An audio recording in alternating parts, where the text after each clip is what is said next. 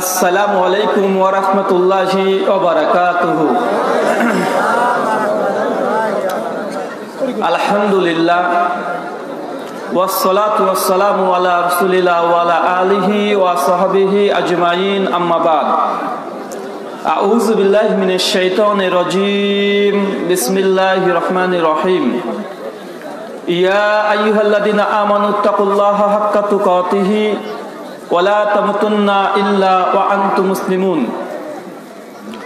ওয়াকালা নবী আমিন সাল্লাল্লাহু আলাইহি ওয়াসাল্লাম আন মুআবিয়া ইবনে কুরাতা রাদিয়াল্লাহু তাআলা আনহু قال قال رسول الله صلى الله عليه وسلم إذا فسد الشام فلا خير فيكم لا تزال طائفة من أمتي منصورين لا يرضهم من خذلهم حتى تقوم الساعة قال محمد بن إسماعيل قال علي بن مديني هم أصحاب الحديث رواه سنن الترمذي ইসনাদু সহিহ। সমস্ত প্রশংসা সেই মহান সত্তা আল্লাহ সুবহানাহু ওয়া তাআলার জন্য, যিনি আমাদের সৃষ্টি করেছেন। শুধুই সৃষ্টি করেননি, এই পৃথিবীতে সহস্র কোটি মাখলুকাত সৃষ্টি করার পরেও যিনি আমাদের মানব জাতিকে সর্বশ্রেষ্ঠ জাতি, সর্বশ্রেষ্ঠ মাখলুকাত এবং সর্বশ্রেষ্ঠ নবী মুহাম্মদ সাল্লাল্লাহু আলাইহি ওয়াসাল্লামের উম্মত হিসেবে প্রেরণ করেছেন, সেই মহান সত্তা আল্লাহ সুবহানাহু ওয়া তাআলার সংক্ষিপ্ত শুকরিয়ায় সুজুদ আদায় করি। তার নিজেরই শেখানো ভাষা দিয়ে সকলে এক বাক্যে উচ্চস্বরে বলি আলহামদুলিল্লাহ।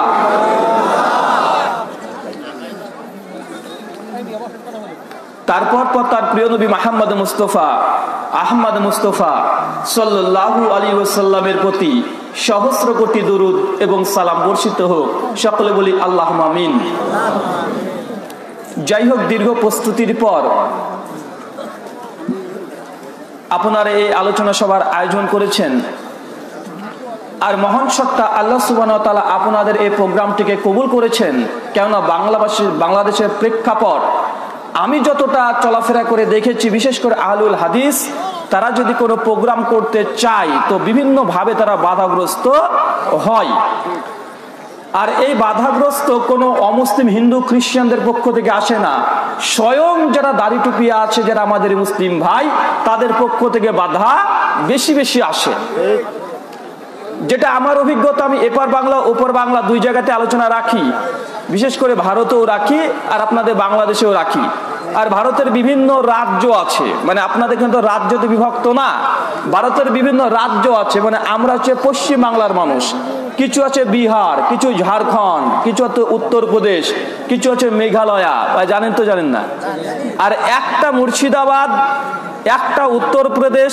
যদি আমরা ভারতবর্ষের একটা উত্তরপ্রদেশ জায়গা দিয়ে দিই তো মনে করবেন যে আপনাদের গোটা বাংলাদেশের চাইতে আমাদের উত্তরপ্রদেশটাই বড়, বুঝেন না?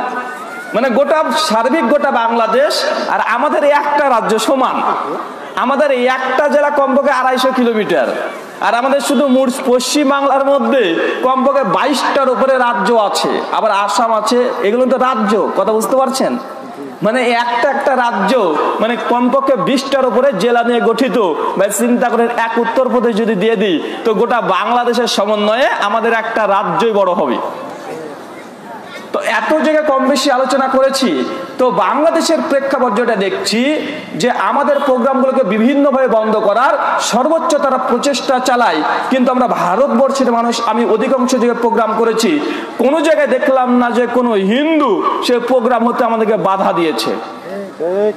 কিন্তু আমাদের মুসলিম ভাইরা, বিশেষ করে বাংলাদেশের প্রেক্ষাপট যে মুসলিমরা মুসলিমদের প্রোগ্রামগুলোকে, ইসলামী আলোচনা সভা, ধর্মীয় সভাকে তারা বন্ধ করে যত দূর সম্ভব তত দূর তারা তাদের শক্তি তারা খাটানোর চেষ্টা করে।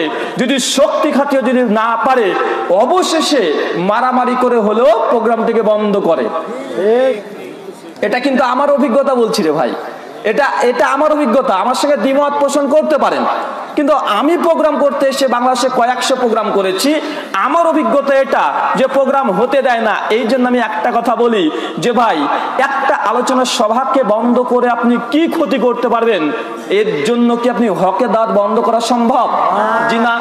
আপনি যদি একজন বক্তার উপরে যদি লাঘব করে দেন, যদি তার বক্তৃতা বন্ধ করার জন্য যদি প্রচেষ্টা চালান, ভাই আপনি যতই প্রচেষ্টা চালাবেন, যতই সমালোচনা করবেন, ভাই দেখবেন তত বেশি মানুষ আমাদের বক্তৃতা শ্রবণ করবে। এটাই সত্য। কেন? আমরা হচ্ছে আদম সন্তান। আমরা কি সন্তান? আদম সন্তান। দেখেন আল্লাহ সুবহানাহু ওয়া তাআলা আদম আলাইহিস সালাম প্রসঙ্গে বলছেন যে তুমি জান্নাতের যেখানে ইচ্ছা সেখানে যাও, যা ইচ্ছা তাই করো, তবে একটা কাজ করবা না। ভাই কি কাজ? গাছের নিকটে যাবে না। সূরা বাকারা আয়াত নম্বর 28 থেকে 39 পর্যন্ত বিস্তারিত ঘটনা আছে। ভাই বলেন তো আদম আলাইহিস সালাম কি করেছিলেন? তিনি সমস্ত কিছু ভুলে গিয়ে তিনি প্রথম গাছের নিকটেই গেলেন। মানে আমরা আদম সন্তান, যেটা আমাদেরকে নিষেধ করা হবে আমরা সেটা বেশি বেশি করে করব। কেন? যে আমরা আদম সন্তান, আমাদেরকে নিষেধ করলেই আমরা বেশি বেশি করবো। আমরা আদম সন্তান, এটাই বৈশিষ্ট্য। তাই আপনি যতই বলেন না কেন যে এদের বক্তৃতা শুনবি না, শেখ আব্দুর রাজ্জাক বিন ইউসুফের বক্তৃতা শুনবি না, মতিউর রহমান মাদানির বক্তৃতা শুনবি না, আসাদুল্লাহ গালিব স্যারের বই পড়বি না, শহীদুল্লাহ খান মাদানি বক্তৃতা শুনবি না, বা আপনি যতই এই মানুষকে বলেন, মানুষ কিন্তু তত বেশি এদের বক্তৃতা লেখনই পড়বে। কেন? আদম সন্তান। যখনই নিষেধ করবেন মানুষের আগ্রহ জন্মাবে, দেখি তো আসলে কি আছে। আপনি যত আপনার ছেলে মেয়েকে বলুন যে খবরদার এদের বক্তৃতা শুনবি না, ভাই বলুন তো ছেলে মেয়েকে যখন নিষেধ করবেন বেশি বেশি করবে। একটা প্রোগ্রাম আপনি বন্ধ করতে পারলেন আপনাদের গ্রামের বা সমাজের, ভাই বলুন তো এই ইউটিউবকে বন্ধ করবেন কিভাবে? আপনি ছেলে মেয়েকে নিজের আয়ত্তে নিয়ে এসে আপনার স্ত্রীকে বলছেন খবরদার এদের বক্তৃতা শুনবি না, যারা পিস টিভিতে বক্তৃতা দেয় তাদের বক্তৃতা শুনবি না। কিন্তু আপনি যখন বাড়িতে থাকেন না, আপনার স্ত্রী ছেলে মেয়ে তারা আগে আগে ভাবে কি আবার এই হুজুরের বক্তৃতা শুনতে দেয় না কেন? ইউটিউব খুলে যখন লিখবে শেখ আব্দুর রাজ্জাক বিন ইউসুফ, বা বলুন তো আব্দুর রাজ্জাক বিন ইউসুফের বক্তৃতা পাবে কি পাবে না? ভাই বন্ধ করবেন কিভাবে? আমরা তো প্রত্যেকটা মানুষের ঘরে ঘরে চলে গেছি, বুঝেন নাই? ভাই ঘর তো দূরের কথা, আমরা প্রত্যেকটা মানুষের বেডরুম পর্যন্ত গিয়েছি। ভাই যাচ্ছি কি যাচ্ছি না? এই যে ইউটিউবের মাধ্যমে মহান সত্তা আল্লাহর কাছে দোয়া প্রার্থনা যে আল্লাহ সুবহানাহু ওয়া তাআলা তিনি হকের দাওয়াত কিভাবে দেবেন আপনি নিজেও বুঝতে পারবেন না। যতই বিরোধিতা করবেন তত মানুষ সত্যটাকে জানবে, সত্যর কাছাকাছি আসবে। আপনাকে একটা উদাহরণ দিয়ে বুঝতে পারবেন। কয়েক বছর আগে আমি গিয়েছিলাম আসামে, আমাদের ভারতের একটা আলাদা রাজ্য আসাম, বরপেটা একটা জেলা, ওখানে প্রোগ্রাম করতে গিয়েছি। যাওয়ার পরে দেখছি জলসার কর্তৃপক্ষ এসে আমাকে বলছে যে রুহুল আমিন ভাই এখানে প্রোগ্রাম করা সম্ভব নয়। আমি কেন? উনি তখন বলছেন যে আমাদের বেশ কিছু মুসলিম ভাইরা আছে, তারা আমাদের এই প্রোগ্রামটিকে বন্ধ করার জন্য তারা বিভিন্ন রকমের অপপ্রচার চালিয়েছে। আমি তখন বলছি কি অপপ্রচার করেছে? উনি তখন বলছেন আরে প্রত্যেকটা মসজিদে মসজিদে গিয়ে তারা প্রচার করেছে যে এরা ওয়াহাবি লামাযহাবি, পশ্চিম বাংলা থেকে আসছে ব্রাদার রাহুল হোসেন রুহুল আমিন, ইনাদের বক্তৃতা শোনা যাবে না, ইহুদি খ্রিস্টানের দালাল, আমেরিকার দালাল, এই বলে গোটা এলাকাতে প্রচার করে দিয়েছে। আমি তখন বলছি কোথায় কোথায়? উনি তো প্রত্যেকটা মসজিদে প্রচার করেছে। তো এখানে আলোচনা সভা কোনোভাবে করা সম্ভব নয়। উনি যখন বলছেন শুধু প্রচার করছে এমনটি নয়, বরং তারা কমপক্ষে 10,000 লিফলেট ছাপিয়েছে। ভাই লিফলেট বোঝেন? ওই যে ইস্তেহার লিফলেট হ্যান্ডবিল ছাপিয়েছে 10,000। আমি তখন বলছি ভাই আপনারা কত ছাপিয়েছেন? উনি তখন বলছেন আমরা তো মাত্র 2000 ছাপিয়েছি। কথা বুঝতে পারলেন না? যারা প্রোগ্রামের বিপক্ষে তারা ছাপিয়েছে 10,000, আর যারা প্রোগ্রাম করছে তারা ছাপিয়েছে 2000।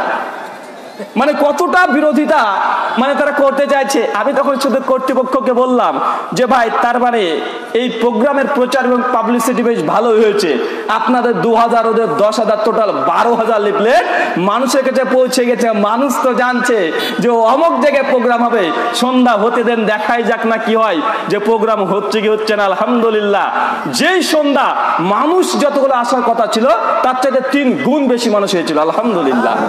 কেন? এই যে আমরা আদম সন্তান, মানুষকে গিয়ে গিয়ে বলে বেরিয়েছে যে এখানকার আলোচনা শুনতে যাবি না, এরা ইহুদি খ্রিস্টানের দালাল, এরা ইহুদি, এরা ওয়াহাবি। সাধারণ মানুষ তার বোঝে না ইহুদি খ্রিস্টান কি আর ওয়াহাবি কি। অনেক মানুষ এসেছে দেখতে যে দাড়ি টুপিওয়ালা ওয়াহাবি হয় কেমন দেখবো, ওয়াহাবি কি জিনিস, খায় না গায়ে মাখে। ভাই সাধারণ মানুষ বোঝে? এই যে প্রচার করেছে ওরা দেখতে এসছে যে ওয়াহাবি আবার কি, আর দাড়ি টুপি রেখে মুসলিম আবার ইহুদি খ্রিস্টান হয় কি করে। তো ইহুদিদের আমরা আজকে কি দেখবো? আলেম ওলেমা দেখবো। মানুষ অনেক রকমের তারা পরিকল্পনা করে এসেছে, তার মধ্যে বেশ কিছু লোক এসে দেখছি জোট বেঁধে আশেপাশে ঘুরে বেড়াচ্ছে। আমি তখন সভাপতি সাহেব যিনি আছেন ওনাকে বলছি, এরা কারা? বলছে এরাই তো আপনার ভুল ধরতে এসেছে। মানে আমি ভুল বলবো, ওরা ধরবে। তো যে কজনকে দেখলাম ভুল ধরার জন্য এসেছে, অধিকাংশ মানুষ সাধারণ জনতা। আর তারা যদি ঢেকুর তোলে মুখ থেকে মদের গন্ধ বেরোবে। কেন? হয়তো আগের দিন খেয়েছে বা দুপুরে খেয়েছে। মানে এমন লোক এসেছে আমাদের ভুল ধরতে। আমি বলছি কেমন ব্যাপার, কি আজীব দুনিয়ার এই ভাই। তো আমি এই জন্য বলছি, যত বিরোধিতা করবেন, বিরোধিতা করে কোনোদিন কোনো ব্যক্তি সফল হতে পারেনি। এটা তার প্রমাণ। যদি প্রমাণ দেখতে চান একটা কাজ করেন, এখান থেকে একটা ইট নেন, ইট নেওয়ার পরে বাড়িতে চলে যান। বাড়িতে যাওয়ার আগে ইটটাকে খুব সুন্দরভাবে বাইন্ডিং করবেন, দিয়ে আপনার স্ত্রীকে টুক করে গিয়ে বলবেন যে এই দেখো তোমাকে এই জিনিসটা দিলাম, খবরদার খুলে দেখবে না। আজকে ফজরের পরে অমুকের বাড়িতে পৌঁছে দিতে যাব, খবরদার প্যাকেট খুলবে না। এই বলে ঘুমিয়ে পড়বেন। দেখেন তো আপনার স্ত্রী কি করে, বলেন তো কি করবে? মানে ইট বেঁধেছেন খুব সুন্দর করে বাইন্ডিং করে, যে স্ত্রী হাতে দিয়ে দিবেন আর বলবেন শুধু এটা, খবরদার এটা খুলবে না। আজকে ফজরের পরে আরেকজনকে দিতে যেতে হবে, খবরদার প্যাকেটটা খুলবে না। শুধু এই বলে আপনি বিছানায় শুয়ে থাকেন, মানে আপনার স্ত্রী শুধু উসখুস উসখুস করে যে কখন আপনি ঘুমান আর কখন যে গিয়ে খুলে দেখে। করবে কি করবে না? কেন? এটা নিষেধ করেছেন রে ভাই। আমরা আদম সন্তান, নিষেধ করলে বেশি করে করব, এটাই তার জ্বলন্ত প্রমাণ। তো আমরা সেসব ভাইকে বলছি, ভাই বিরোধিতা করলে বাস্তব হচ্ছে এটা, যেটা সৌরভটা যত ভালো হবে গোটা এলাকাতে পৌঁছে যাবে। আজকে নিউজিল্যান্ডের খবর জানেন না ভাই? গত জুম্মাতে নিউজিল্যান্ড মসজিদে মুসলিমরা সালাত আদায় করছে, এমতো পরিস্থিতিতে একজন খ্রিস্টান সন্ত্রাসী বন্দুক নিয়ে কমপক্ষে 50 জন মুসলিমকে হত্যা করেছে। বাংলাদেশে 3 জন ছিল। দেখেন, মুসলিমদেরকে হত্যা করেছে 3 জন, বাংলাদেশি টোটাল 50 জন, আর 60 জন ছিল আহত। চিন্তা করে দেখেন ভাই, বলেন তো মুসলিমদেরকে হত্যা করে ইসলামের কোনো ক্ষতি হয়েছে? জি না। যখন মুসলিমদেরকে হত্যা করলো পরের দিন, সেই দিনেই সেই নিউজিল্যান্ডের সরকার সেটা নিন্দা জানিয়েছেন, প্রথম কথা। 2, পরবর্তী সময়ে সেই দেশের পার্লামেন্টে পবিত্র কোরআন পড়ে উদ্বোধন করা হলো। 4, তারপরেই সেই দেশের যখন প্রধানমন্ত্রী, তিনি রসুলের হাদিস পাঠ করে মানুষকে শোনাচ্ছেন। 6, আজকে জুম্মা দিনে নিউজিল্যান্ডের বুকে সবচেয়ে বড় জামাত হয়েছে। 8, আজকে নিউজিল্যান্ডের বুকে মানে প্রকাশ্য আজান দিয়েছে, আর সেটা স্যাটেলাইট এবং তাদের টেলিভিশনের মাধ্যমে দেখানো হয়েছে। আর 9, আজকে নিউজিল্যান্ডে যেসব মহিলারা সেই দেশের প্রশাসন, তারা পরিষ্কারভাবে তারা হিজাব পরিহিত অবস্থায় তাদেরকে গার্ড দিয়েছে। ভাই বলুন তো, ইসলামের ক্ষতি হয়েছে না লাভ হয়েছে? লাভ হয়েছে। তো আপনি বিরোধিতা যত করবেন, দেখেন আজকে নিউজিল্যান্ডের মানুষ ইসলামকে জানার চেষ্টা করছে। এই সময় আমাদের মুসলিম ভাইরা যদি নিউজিল্যান্ডের যে কোনো যারা আছে প্রতিবেশীর কাছে যখন পবিত্র কোরআনটা ধরিয়ে দেয়, বা দাওয়াতি কাজ সবচেয়ে বেশি হবে কি হবে না? কেন এখন তারা ইসলামকে নিয়ে ভাবছে, বোঝার চেষ্টা করছে। কিন্তু এই মুহূর্তে অবস্থায় যদি কোনো জঙ্গি আছে, কিছু আছে আবেগী মাথা কাটা তার ছেঁড়া, বা আছে না, যে নিউজিল্যান্ডে আমার মুসলিম ভাইদেরকে হত্যা করেছে, প্রতিশোধ নিতে হবে, গিয়ে যদি বোমাবাজি করে জঙ্গি সন্ত্রাসী, ভাই বলুন তো আবার ভাটা পড়বে কি পড়বে না? আমরা এখন আতঙ্কিত আছি যে কিছু আমাদের মুসলিম ভাইদের মধ্যে কিছু উগ্রপন্থী আছে। আরে বাবা, আমাদের মুসলিম ভাইকে মেরেছে, এই বলে দেখা যাচ্ছে তাকে গুলি করে মারতে গেলে প্রতিশোধ নিব ভাই। কিন্তু ইসলামের যখন জোয়ার উঠেছে নিউজিল্যান্ডে, এখন যদি কোনো মুসলিম একটা আতঙ্কবাদী হামলা করে দেয়, জঙ্গি সন্ত্রাসী তার কাটা মানুষের মতো যদি করে দেয়, ভাই বলুন তো তাহলে এই অনুভূতিটা আর নিউজিল্যান্ডের মানুষের থাকবে? জি থাকবে না। তো তার জন্য বলছি যে ইসলাম একটা সুচিন্তিত মতামতের ধর্ম, এখানে উল্টা পাল্টা তার কাটা মানুষের কোনো জায়গা নাই। তার কাটা বোঝেন তো, মানে তার কাটা মানুষ উল্টা পাল্টা কর্ম করবে, এটার স্থান ইসলামে নেই। আসুন আজকে আমরা কয়েকটি বিষয় নিয়ে আলোচনা করব, যেটা আজকে নির্দিষ্টভাবে বলা হয়নি, তবে ইঙ্গিত দেওয়া হয়েছে। সে বিষয়টি যে প্রচলিত আমল এবং আকীদাগত যে মতপার্থক্য আছে, সেসব বিষয় নিয়ে আলোকপাত করার জন্য বলা হয়েছে। তো আমি প্রথমত বলবো যে আমাদের আকীদা, আমাদের মানহাজ প্রসঙ্গে স্বাভাবিকভাবে মানুষের সামনে যে মিথ্যাচার বা মিথ্যা রটানো হয় সেগুলো প্রসঙ্গে আমরা বলবো। প্রথম ভাই বলুন তো, সুনান সহিহ মুসলিম খুলবেন 875 নম্বর হাদিস, আর সিলসিলা হাদিস সহিহা হাদিস নাম্বার 4855। বিশ্বনবী মুহাম্মদ সাল্লাল্লাহু আলাইহি ওয়াসাল্লাম তিনি বলেছেন, কোন ব্যক্তির সামনে যদি আমার নাম মুহাম্মদ এই শব্দ উচ্চারিত হয়, তাহলে সামনে যত মানুষ থাকবে প্রত্যেকের উপরে অলঙ্ঘনীয় দায়িত্ব হয়ে যায় যে বিশ্বনবীর প্রতি একবার দুরূদ পড়তে হবে। ভাই এটা জানি কি জানি না, আমরা পড়ি কি পড়ি না? কিন্তু আমাদের মধ্যে, মুসলিমদের মধ্যে এক শ্রেণীর মানুষ হচ্ছে আমাদের উপরে মিথ্যা অভিযোগ করে যে এরা ওয়াহাবি, এরা লামাজাবি, এরা রসুলের প্রতি দুরূদ পড়ে না। আছে না নেই ভাই? ওই অভিযোগ আছে না নেই? বা আসলে কি আমরা দুরূদ পড়ি না রাসূলের প্রতি? আরে ভাই এটা মিথ্যা কথা প্রচার কেন করছেন? আমরা তো বলি বিশ্বনবীর প্রতি দুরূদ অপরিহার্য, পড়তেই হবে। পড়লে কি কি হয়? আপনি যদি বিশ্বনবীর প্রতি একবার দুরূদ পড়েন তো আল্লাহ রাসূল বলছেন যে সেই ব্যক্তির পেছনে 10টা গুনাহ আল্লাহ ক্ষমা করে দেয়। 2, কোন ব্যক্তি যদি বিশ্বনবীর প্রতি একবার দুরূদ পড়ে তো আল্লাহ সুবহানাহু ওয়া তাআলা সেই ব্যক্তির নামে 10টা নেকি লিপিবদ্ধ করে দেয়। 3, কোন ব্যক্তি যদি বিশ্বনবীর প্রতি একবার দুরূদ পড়ে আল্লাহ সুবহানাহু ওয়া তাআলা সেই ব্যক্তির উপরে আল্লাহর পক্ষ থেকে 10টা রহমত বর্ষণ করতে থাকে। ভাই এটা আমাদের আকীদা, এটা আমাদের মানহাজ, আমরা উদাত্ত কণ্ঠে বলি। কিন্তু তারপর এক শ্রেণীর মানুষ হচ্ছে আমাদেরকে বলে আমরা নাকি রাসূলের প্রতি দুরূদ পড়ি না। আরে ভাই আমরা তো এটা বলি যে কোন ব্যক্তি দোয়া করছে আল্লাহর কাছে, মাঝখানে যদি দুরূদ না পড়ে তো আল্লাহ তার দোয়াটিকে কবুল করেন না, আসমান আর জমিনের মধ্যে ঝুলন্ত অবস্থায় রাখে। ভাই তারপরে আমাদেরকে বলছে আমরা নাকি দুরূদ পড়ি না। আরে আমরা তো এই কথা স্পষ্ট বলি যে বিশ্বনবীর প্রতি কোনো ব্যক্তি যদি দুরূদ না পড়ে, অথচ বিশ্বনবীর নাম শুনেছে, গোটা বিশ্ব জগতের মধ্যে সবচেয়ে বড় বখিল, বড় কিফর ওই ব্যক্তি যে রাসূলের নাম শুনেছে কিন্তু দুরূদ পড়ে না। সুনান তিরমিজিতে একাধিক হাদিস আছে। ভাই তাদের সঙ্গে মত পার্থক্য কোথায় জানেন? যে আমাদের উপরে অপবাদ দিচ্ছে। আরে ভাই দুরূদ পড়া নিয়ে আমাদের কোনো মত পার্থক্য নেই, আমরা প্রত্যেকে বলছি দুরূদ পড়তে হবে।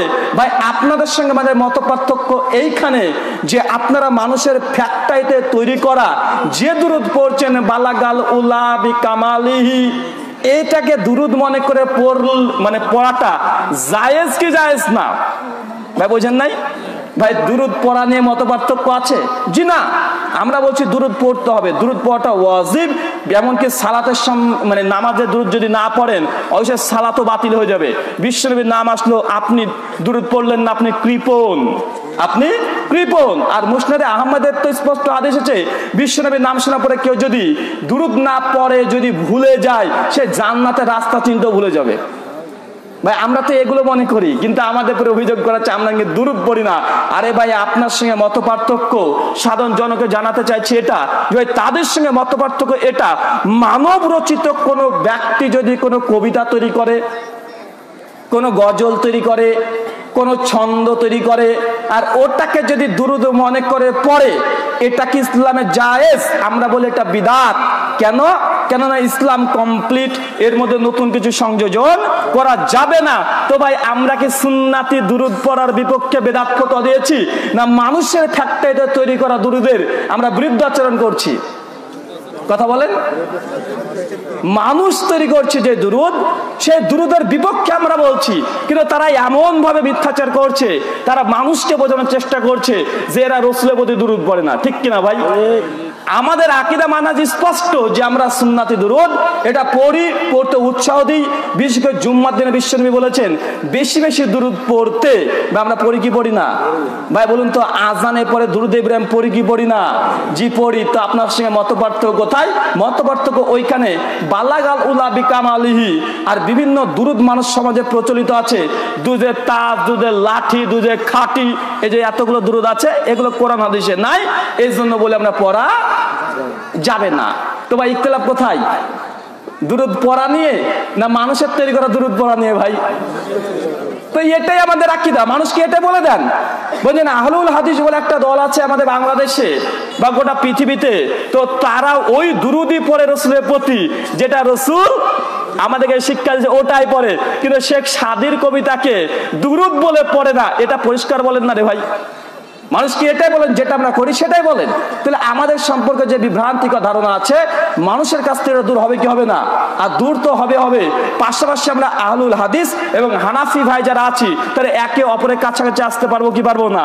আমরা আসলে কি এটা ভাই দেখাতে পারবেন কি পারবেন না? অবশ্যই দেখানো সম্ভব, কিন্তু বিষয় হচ্ছে এটা যে আপনাদের বাংলাদেশের মানুষ তিলকে তাল করে। এটা আমার অভিজ্ঞতা ভাই, আমার সঙ্গে বিরোধিতা করতে পারেন। বাংলাদেশের মানুষ তিলকে তাল করে কেন? একটা উদাহরণ দিই, যে গোটা বিশ্ব জগতের মানুষ যে কাজটা করতে পারেনি আপনাদের বাংলাদেশের মানুষ আপনারা একাই করে দেখেছেন। ছোট্ট একটা দেশ, কোনটা? আপনারা ডক্টর জাকির নাইককে সন্ত্রাসী আখ্যা দিয়েছেন। আপনাদের বাংলাদেশের মানুষই ডক্টর জাকির নাইকের পিস টিভিকে বন্ধ করেছেন, যেটা গোটা বিশ্ব জগতের অমুসলিমরা এককাট্টা হয়েও ডক্টর জাকির নাইকের পিস টিভি বন্ধ করার মতো ক্ষমতা হিম্মত পায়নি। কিন্তু বাংলাদেশের লোক দেখেন, আপনারা কিন্তু ডক্টর জাকির নাইকের পিস টিভিকে বন্ধ করতে আপনারাই পেরেছেন। ডক্টর জাকির নাইক গোটা বিশ্বের মানুষের সঙ্গে সন্ত্রাসী আপনারা বাংলাদেশি মানুষরাই করেছেন। Doctor Zakir নাইকের IRF Islamic research foundation Mumbai যেটা ছিল গোটা বিশ্ব জগতের মধ্যে 1 নাম্বার যেটা ছিল ভাই, বন্ধ আপনারাই করেছেন, বাংলাদেশিরাই করেছেন। ডক্টর জাকির নাইকের যে স্কুল ছিল চেন্নাই, ভারতের চেন্নাইয়ে, সেই স্কুলটাকে বন্ধ করেছেন আপনাদের বাংলাদেশের মানুষের কিছু আলেম ওলেমার তৎপরতে আপনারাই বন্ধ করেছেন। ভাই কথা কি মিথ্যা? জি না, এগুলো আপনারাই করেছেন, আপনাদের দায়ী। আমাদের ভারতবর্ষে 85% মানুষ হচ্ছে অমুসলিম হিন্দু, তারপরে কিন্তু ডক্টর জাকির নাইকের পিস টিভি বন্ধ করার তারা সাহস পায়নি। কিন্তু বাংলাদেশের হুজুররা যখন পিস টিভির বিপক্ষে তারা বিভিন্ন জায়গাতে পোস্টার ছাপাতে শুরু করলো, বিভিন্ন জায়গাতে রাস্তাঘাট নেমে লাগলো, ভাই সেই সময় ভারতবর্ষের সরকার ওরাও কিন্তু চান্সটা নিয়ে নিয়েছে। আর মাঝখানে তো ছিল হোলি আর্টিজান, এটা নাটক, বুঝেন নাই? এটা নাটক যে আপনারা তিলকে তাল করেছেন। গোটা বিশ্ব জগতের মানুষ যেটা পারেনি আপনারা বাংলাদেশিরা সেটাই করে দেখিয়েছেন। ভাই বলুন তো, একজন ব্যক্তিকে সন্ত্রাসী কারা করেছেন? আপনারা করেছেন রে ভাই।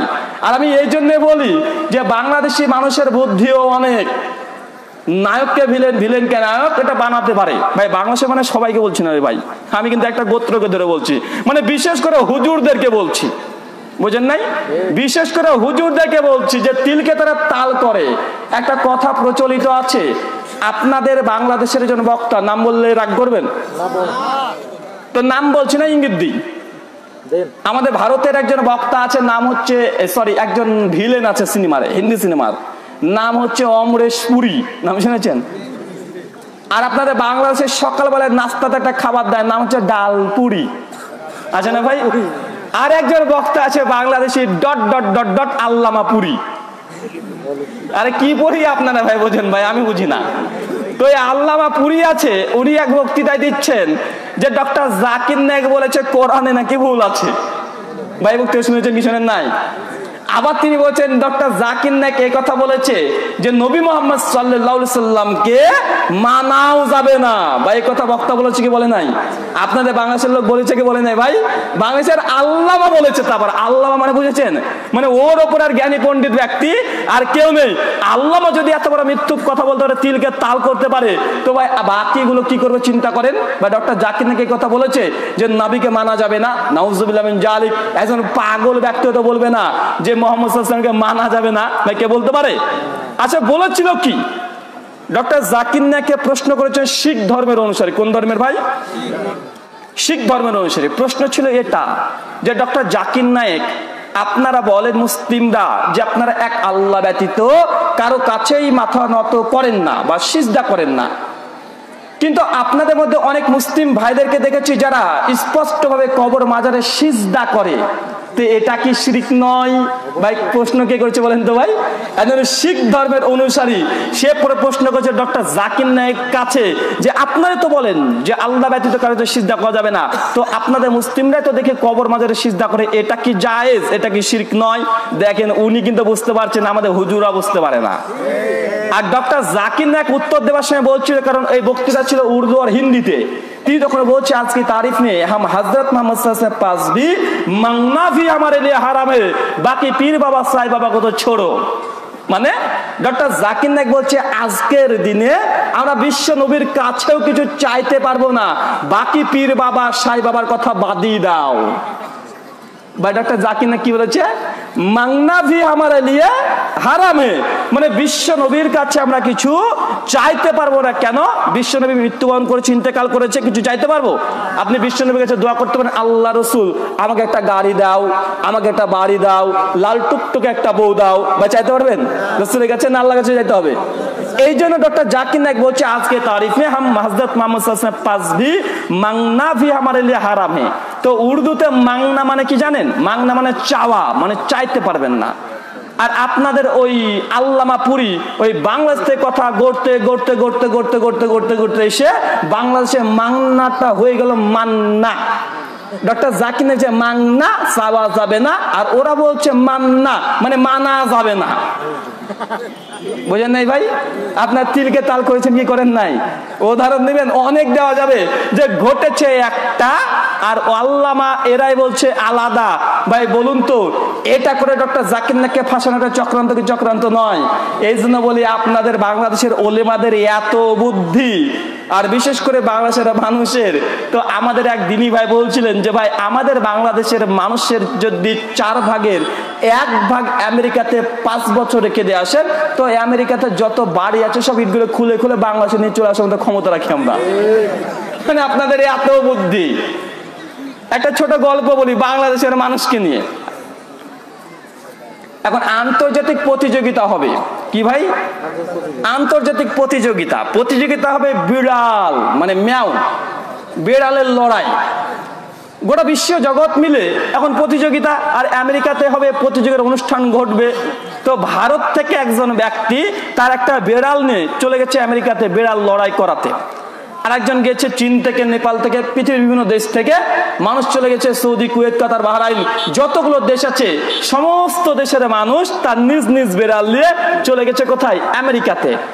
আর আপনাদের বাংলাদেশের একটা লোক লুঙ্গি পরা, সেন্ডু গেঞ্জি আছে, খিটখিটে একটা বিড়াল নিয়ে উনিও চলে গেছেন বিড়াল লড়াই করতে আমেরিকাতে। যখন খেলা শুরু হয়ে গেছে, তো আমেরিকার মোটা তাজা বিড়ালের কাছে যে দেশের বিড়াল যায় তাকে একদম খ্যাচবাজ করে চাপিয়ে ধরে কয়েক মিনিটের মধ্যে নিমিষে পরাজিত করে দেয়। ভারতের বিড়াল গেছে আমেরিকার কাছে লড়াই করতে, কয়েক মিনিটের মধ্যে ভারতের বিড়াল দৌড় মেরে পালিয়ে গেছে। পাকিস্তানের বিড়াল এসেছে, পাকিস্তানের বিড়ালও 1 সেকেন্ডও টেকে না। অবশেষে দেখছে লাস্টে ডাক পড়েছে বাংলাদেশের, আর বাংলাদেশের লোক উঠেছে লুঙ্গি পরে, আর একটা সেন্ডু গেঞ্জি আছে, খিটখিটে চেহারার একটা বিড়াল, গায়ে মাংস নাই।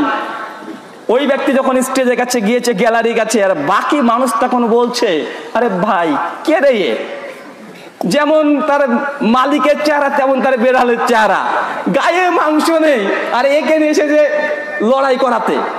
মানুষ তখন বলছে ভাই আপনারা গরিব দেশের মানুষ, ছোট্ট একটা দেশ, তো ভাই ফালতু এই বিড়ালটাকে লড়াই করতে দিয়ে বিড়ালটাকে হারায়েন না, আপনি চলে যান বাংলাদেশে। দেখছেন না আমেরিকার বিড়ালের সঙ্গে কেউ পারে না, এত মোটা তাজা বিড়াল তাই পারে না, খিটখিটে বিড়াল পারবে, তো ভাই আপনি যান। বাংলাদেশি লোকটা করে বলছে আরে ভাই পিকচার আমি বাকি, আরে দেখেন না এখনো আছে।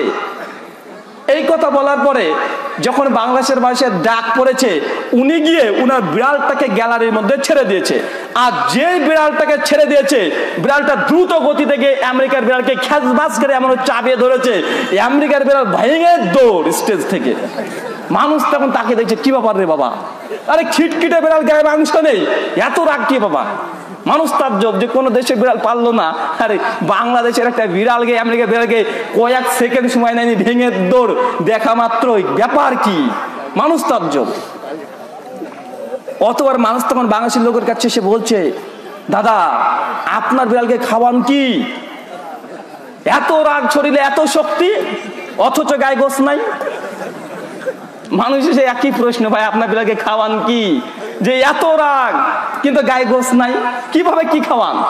উনি তখন বলছেন যে ভাই এখন কিছু বলা যাবে না, আগে পুরস্কারটা নিতে দেন তারপরে বলবো, আগে প্রাইজটা নিতে দেন।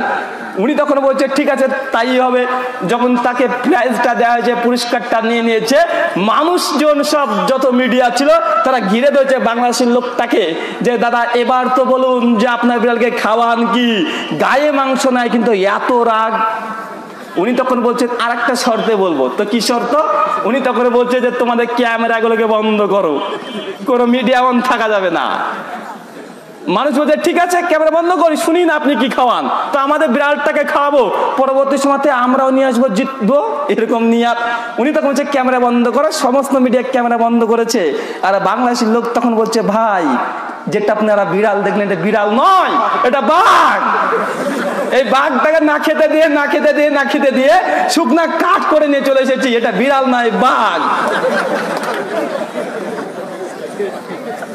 এটা বিড়াল নয় বাঘ। তো ভাই বাঘ যতই হোক, শুকনা হোক আর কাঠ হোক, বিড়াল কখনো বাঘের সঙ্গে পারে? দেখলেই তো পালাবে। তো আপনারা বাংলাদেশের মানুষ যে আপনারা বিড়াল বাঘকে বিড়াল সেজিয়ে আপনারা পুরস্কার নিয়ে চলে আসেন, তার জন্য তো ডক্টর জাকির নায়ক হচ্ছে মাংনাবি আমার এলে হারামে, ওই গড়তে গড়তে গড়তে গড়তে এসে হয়েছে মান্নাবি আমার এলে হারামে। তা আপনাদের এত বুদ্ধি, আপনাদের বুদ্ধির প্রশংসা করতে হয়। তবে আপনাদেরকে এই কথা বলছি, যে আলোচনা আপনাকে এই কথা বলছি ভাই, আমাদের সম্পর্কে যে অভিযোগগুলো আছে আমরা কয়েকটা অভিযোগ খণ্ডন করতে পারি কি পারি না? ইনশাআল্লাহ পারি কি পারি না ভাই? অবশ্যই আমাদের উচিত যে আমাদের আকীদা মানহাজ গুলো মানুষের সামনে পরিষ্কার করা। কিছু কিছু ওলেমা বলছে এরা আহলে হাদিস লামাযাবি, এরা নবীকে বলে নবী মাটির সঙ্গে মরে পচে গন্ধ হয়ে গেছে। ভাই বলে কি বলে না? এ অভিযোগ আছে কি নেই ভাই? আমরা কখনোই কথা বলি না যে বিশ্ব নবী মুহাম্মদ সাল্লাল্লাহু আলাইহি ওয়াসাল্লামের শরীর মাটিতে গলে পচে মিশে গেছে, কথা আমরা বলি না। সুনান আবু দাউদ 1047 নম্বর হাদিস, আল্লাহ রাসূল বলে দিয়েছে আল্লাহ রাসূল তথা শুধু রাসূল নয় সমস্ত নবী এবং রাসূল তাদের শরীরকে কখনোই মাটি হজম করতে পারবে না। ভাই এটা আমরা বিশ্বাস করি যে নবী রাসূলের শরীর কবরের মধ্যে জীবিত থাকে, টাটকা থাকে, কোনো পোকামাকড় এসে ক্ষতি করতে পারে না। ভাই এটা আমাদের আকীদা, কিন্তু মিথ্যা আরোপ করা হয় কি হয় না আমাদের উপরে? ভাই হয় কি হয় না? হয়।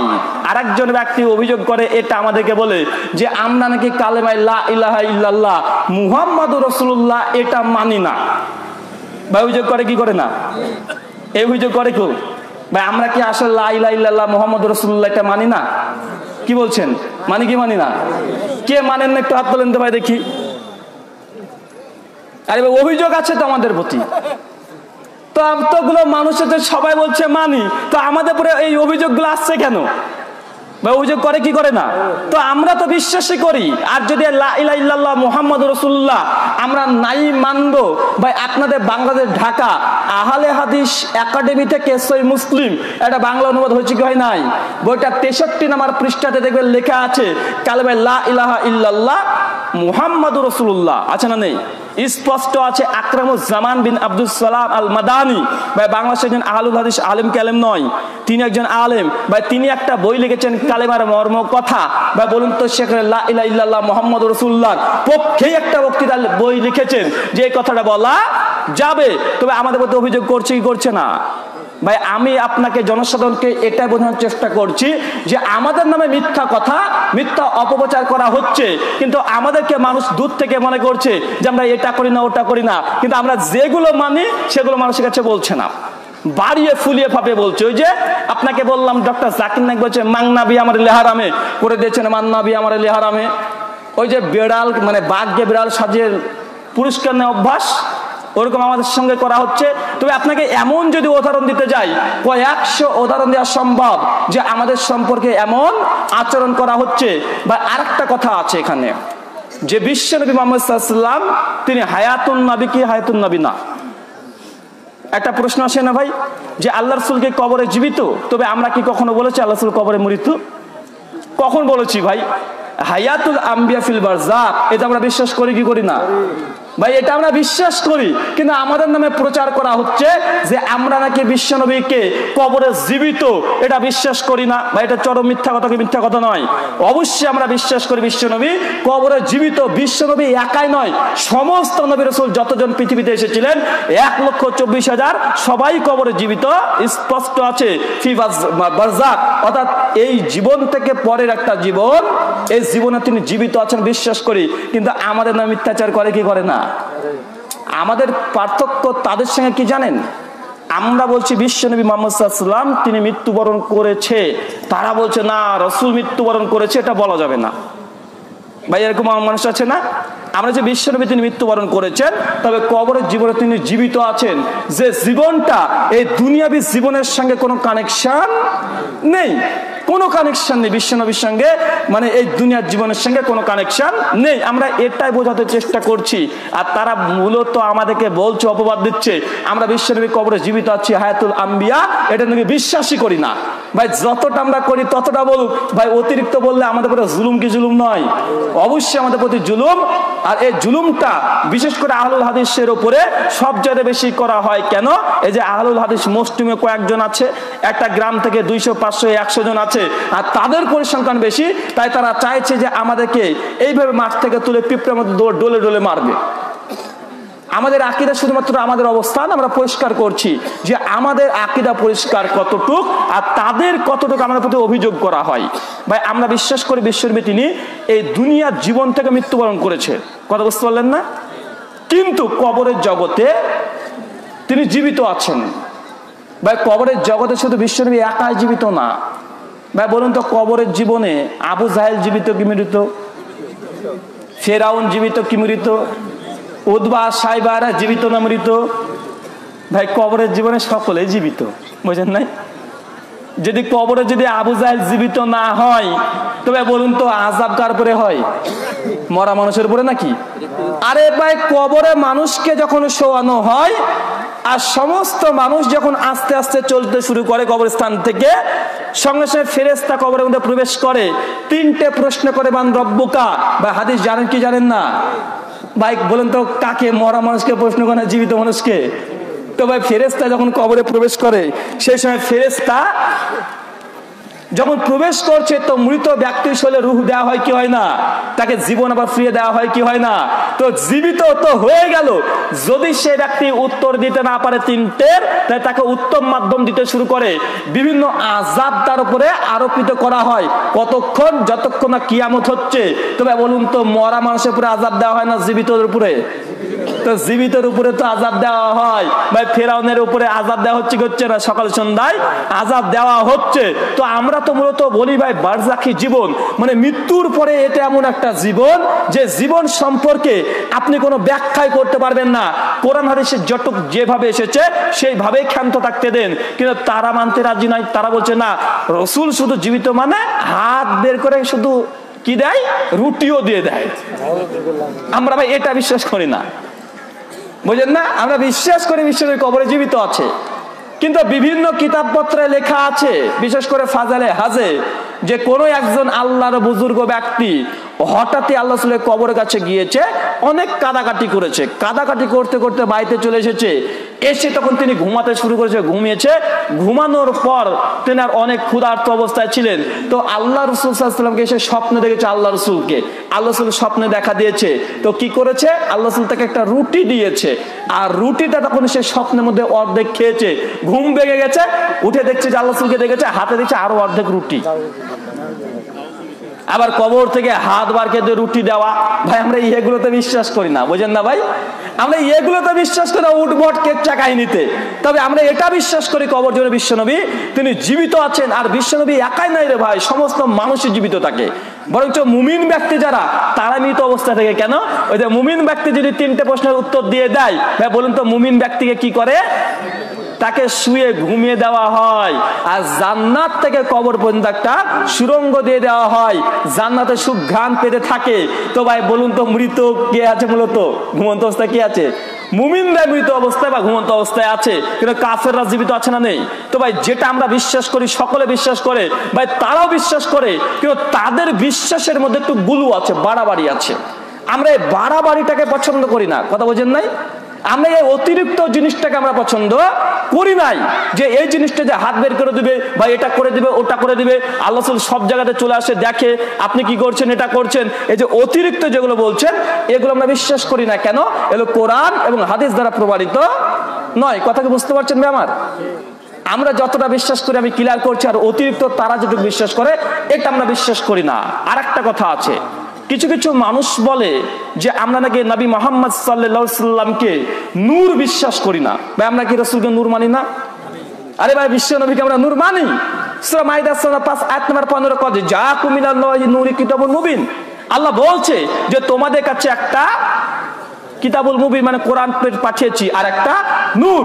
এই নূর অর্থাৎ তাফসীর ইবনে কাসির দেখেন, তাফসীর আহসান বায়ান দেখেন, তাফসীর জাকারিয়া দেখেন, অধিকাংশ তাফসীর যেগুলো আমরা মেনে থাকি প্রত্যেকটা তাফসীর লেখা আছে এই নূর ইয়ানি মুহাম্মদ সাল্লাল্লাহু আলাইহি সাল্লাম, অর্থাৎ দ্বিতীয় নূর অর্থাৎ বিশ্ব নবী। তবে আমরা বিশ্ব নবীকে নূর মানি কি মানি না? নূর মানে জ্যোতি, আলো। রাসূল আলো লাইট ছিলেন কি ছিলেন না? মানি। বিশ্ব নবীকে নূর যদি কেউ অস্বীকার করে সে মুসলিমই থাকতে পারবে না। কেন? পবিত্র কোরআনে বিশ্ব নবীকে নূর বলা হয়েছে, তাই বিশ্ব নবীকে নূর মানি। তবে তাদের সঙ্গে মত পার্থক্য কোথায় জানেন? আমরা রাসূলকে নূর বলি, কিন্তু তারা বলে নূরের তৈরি। এই তৈরি শব্দ নিয়ে আমাদের আপত্তি আছে, বুঝেন নাই? দেখেন চক্রান্ত কোথায় করা হচ্ছে, কিন্তু তারা কখনো বলে না। আরে আমরা বলি বিশ্বনবী তিনি নূর, কিন্তু পার্থক্য কোথায়? ওরা বলছে নূর তো নূর, তো নূরের তৈরি। আর আমরা তৈরি কথাটা কেন মানি না? যেহেতু কোরআন এবং হাদিস থেকে কোনো দলিল নেই। কারণ এখানে কি খলাক শব্দ আছে যে বিশ্বনবীকে সৃষ্টি করলাম নূর থেকে, এমন কিছু আছে? জি নেই। এই জন্য আমরা বিশ্বাস করি না। কথাই ক্লিয়ার হচ্ছে ভাই? মানে আমি বোঝার চেষ্টা করছি, আমাদের অবস্থান পরিষ্কার করছি যে আমরা কতটা বিশ্বাস করি আর কোনটা আমাদের প্রতি অভিযোগ করা হয়। তো বিশ্বনবীকে আমরা নূর মানি। বা বন্ধু, পবিত্র কোরআন নূর কি নূর নয়? পবিত্র কোরআন ও নূর। কেন আল্লাহ কোরআনকে নূর বলেনি? জি নূর বলেছে। ভাই বন্ধু, জাবুর যেটা দাউদ আলাইহিস উপরে অবতীর্ণ হয়েছিল, এই গ্রন্থটা নূর কি নূর নয়? ইনজিল যেটা ঈসা আলাইহিস সালামের উপরে অবতীর্ণ হয়েছিল, এটা নূর কি নূর নয়? এগুলো নূর। কেন? সূরা মাইদা আয়াত 44-46 আল্লাহ তাওরাত, জাবুর, ইনজিলকেও নূর বলেছে। আমরা রাসূলকে নূর মানি, তবে নূরের তৈরি মানি না। কেন? যেহেতু তৈরি কথাটা কোরআন হাদিসে সেই সুন্নাহ দ্বারা প্রমাণিত নয়। ঠিক কোরআনকে আমরা নূর মানি, তবে নূরের তৈরি মানি। তারা মানে? তারাও মানে না। জাবুরকে আল্লাহ নূর বলেছে, তো তারা কি নূর বলার কারণে জাবুরকে বলে যে নূরের তৈরি? জি না।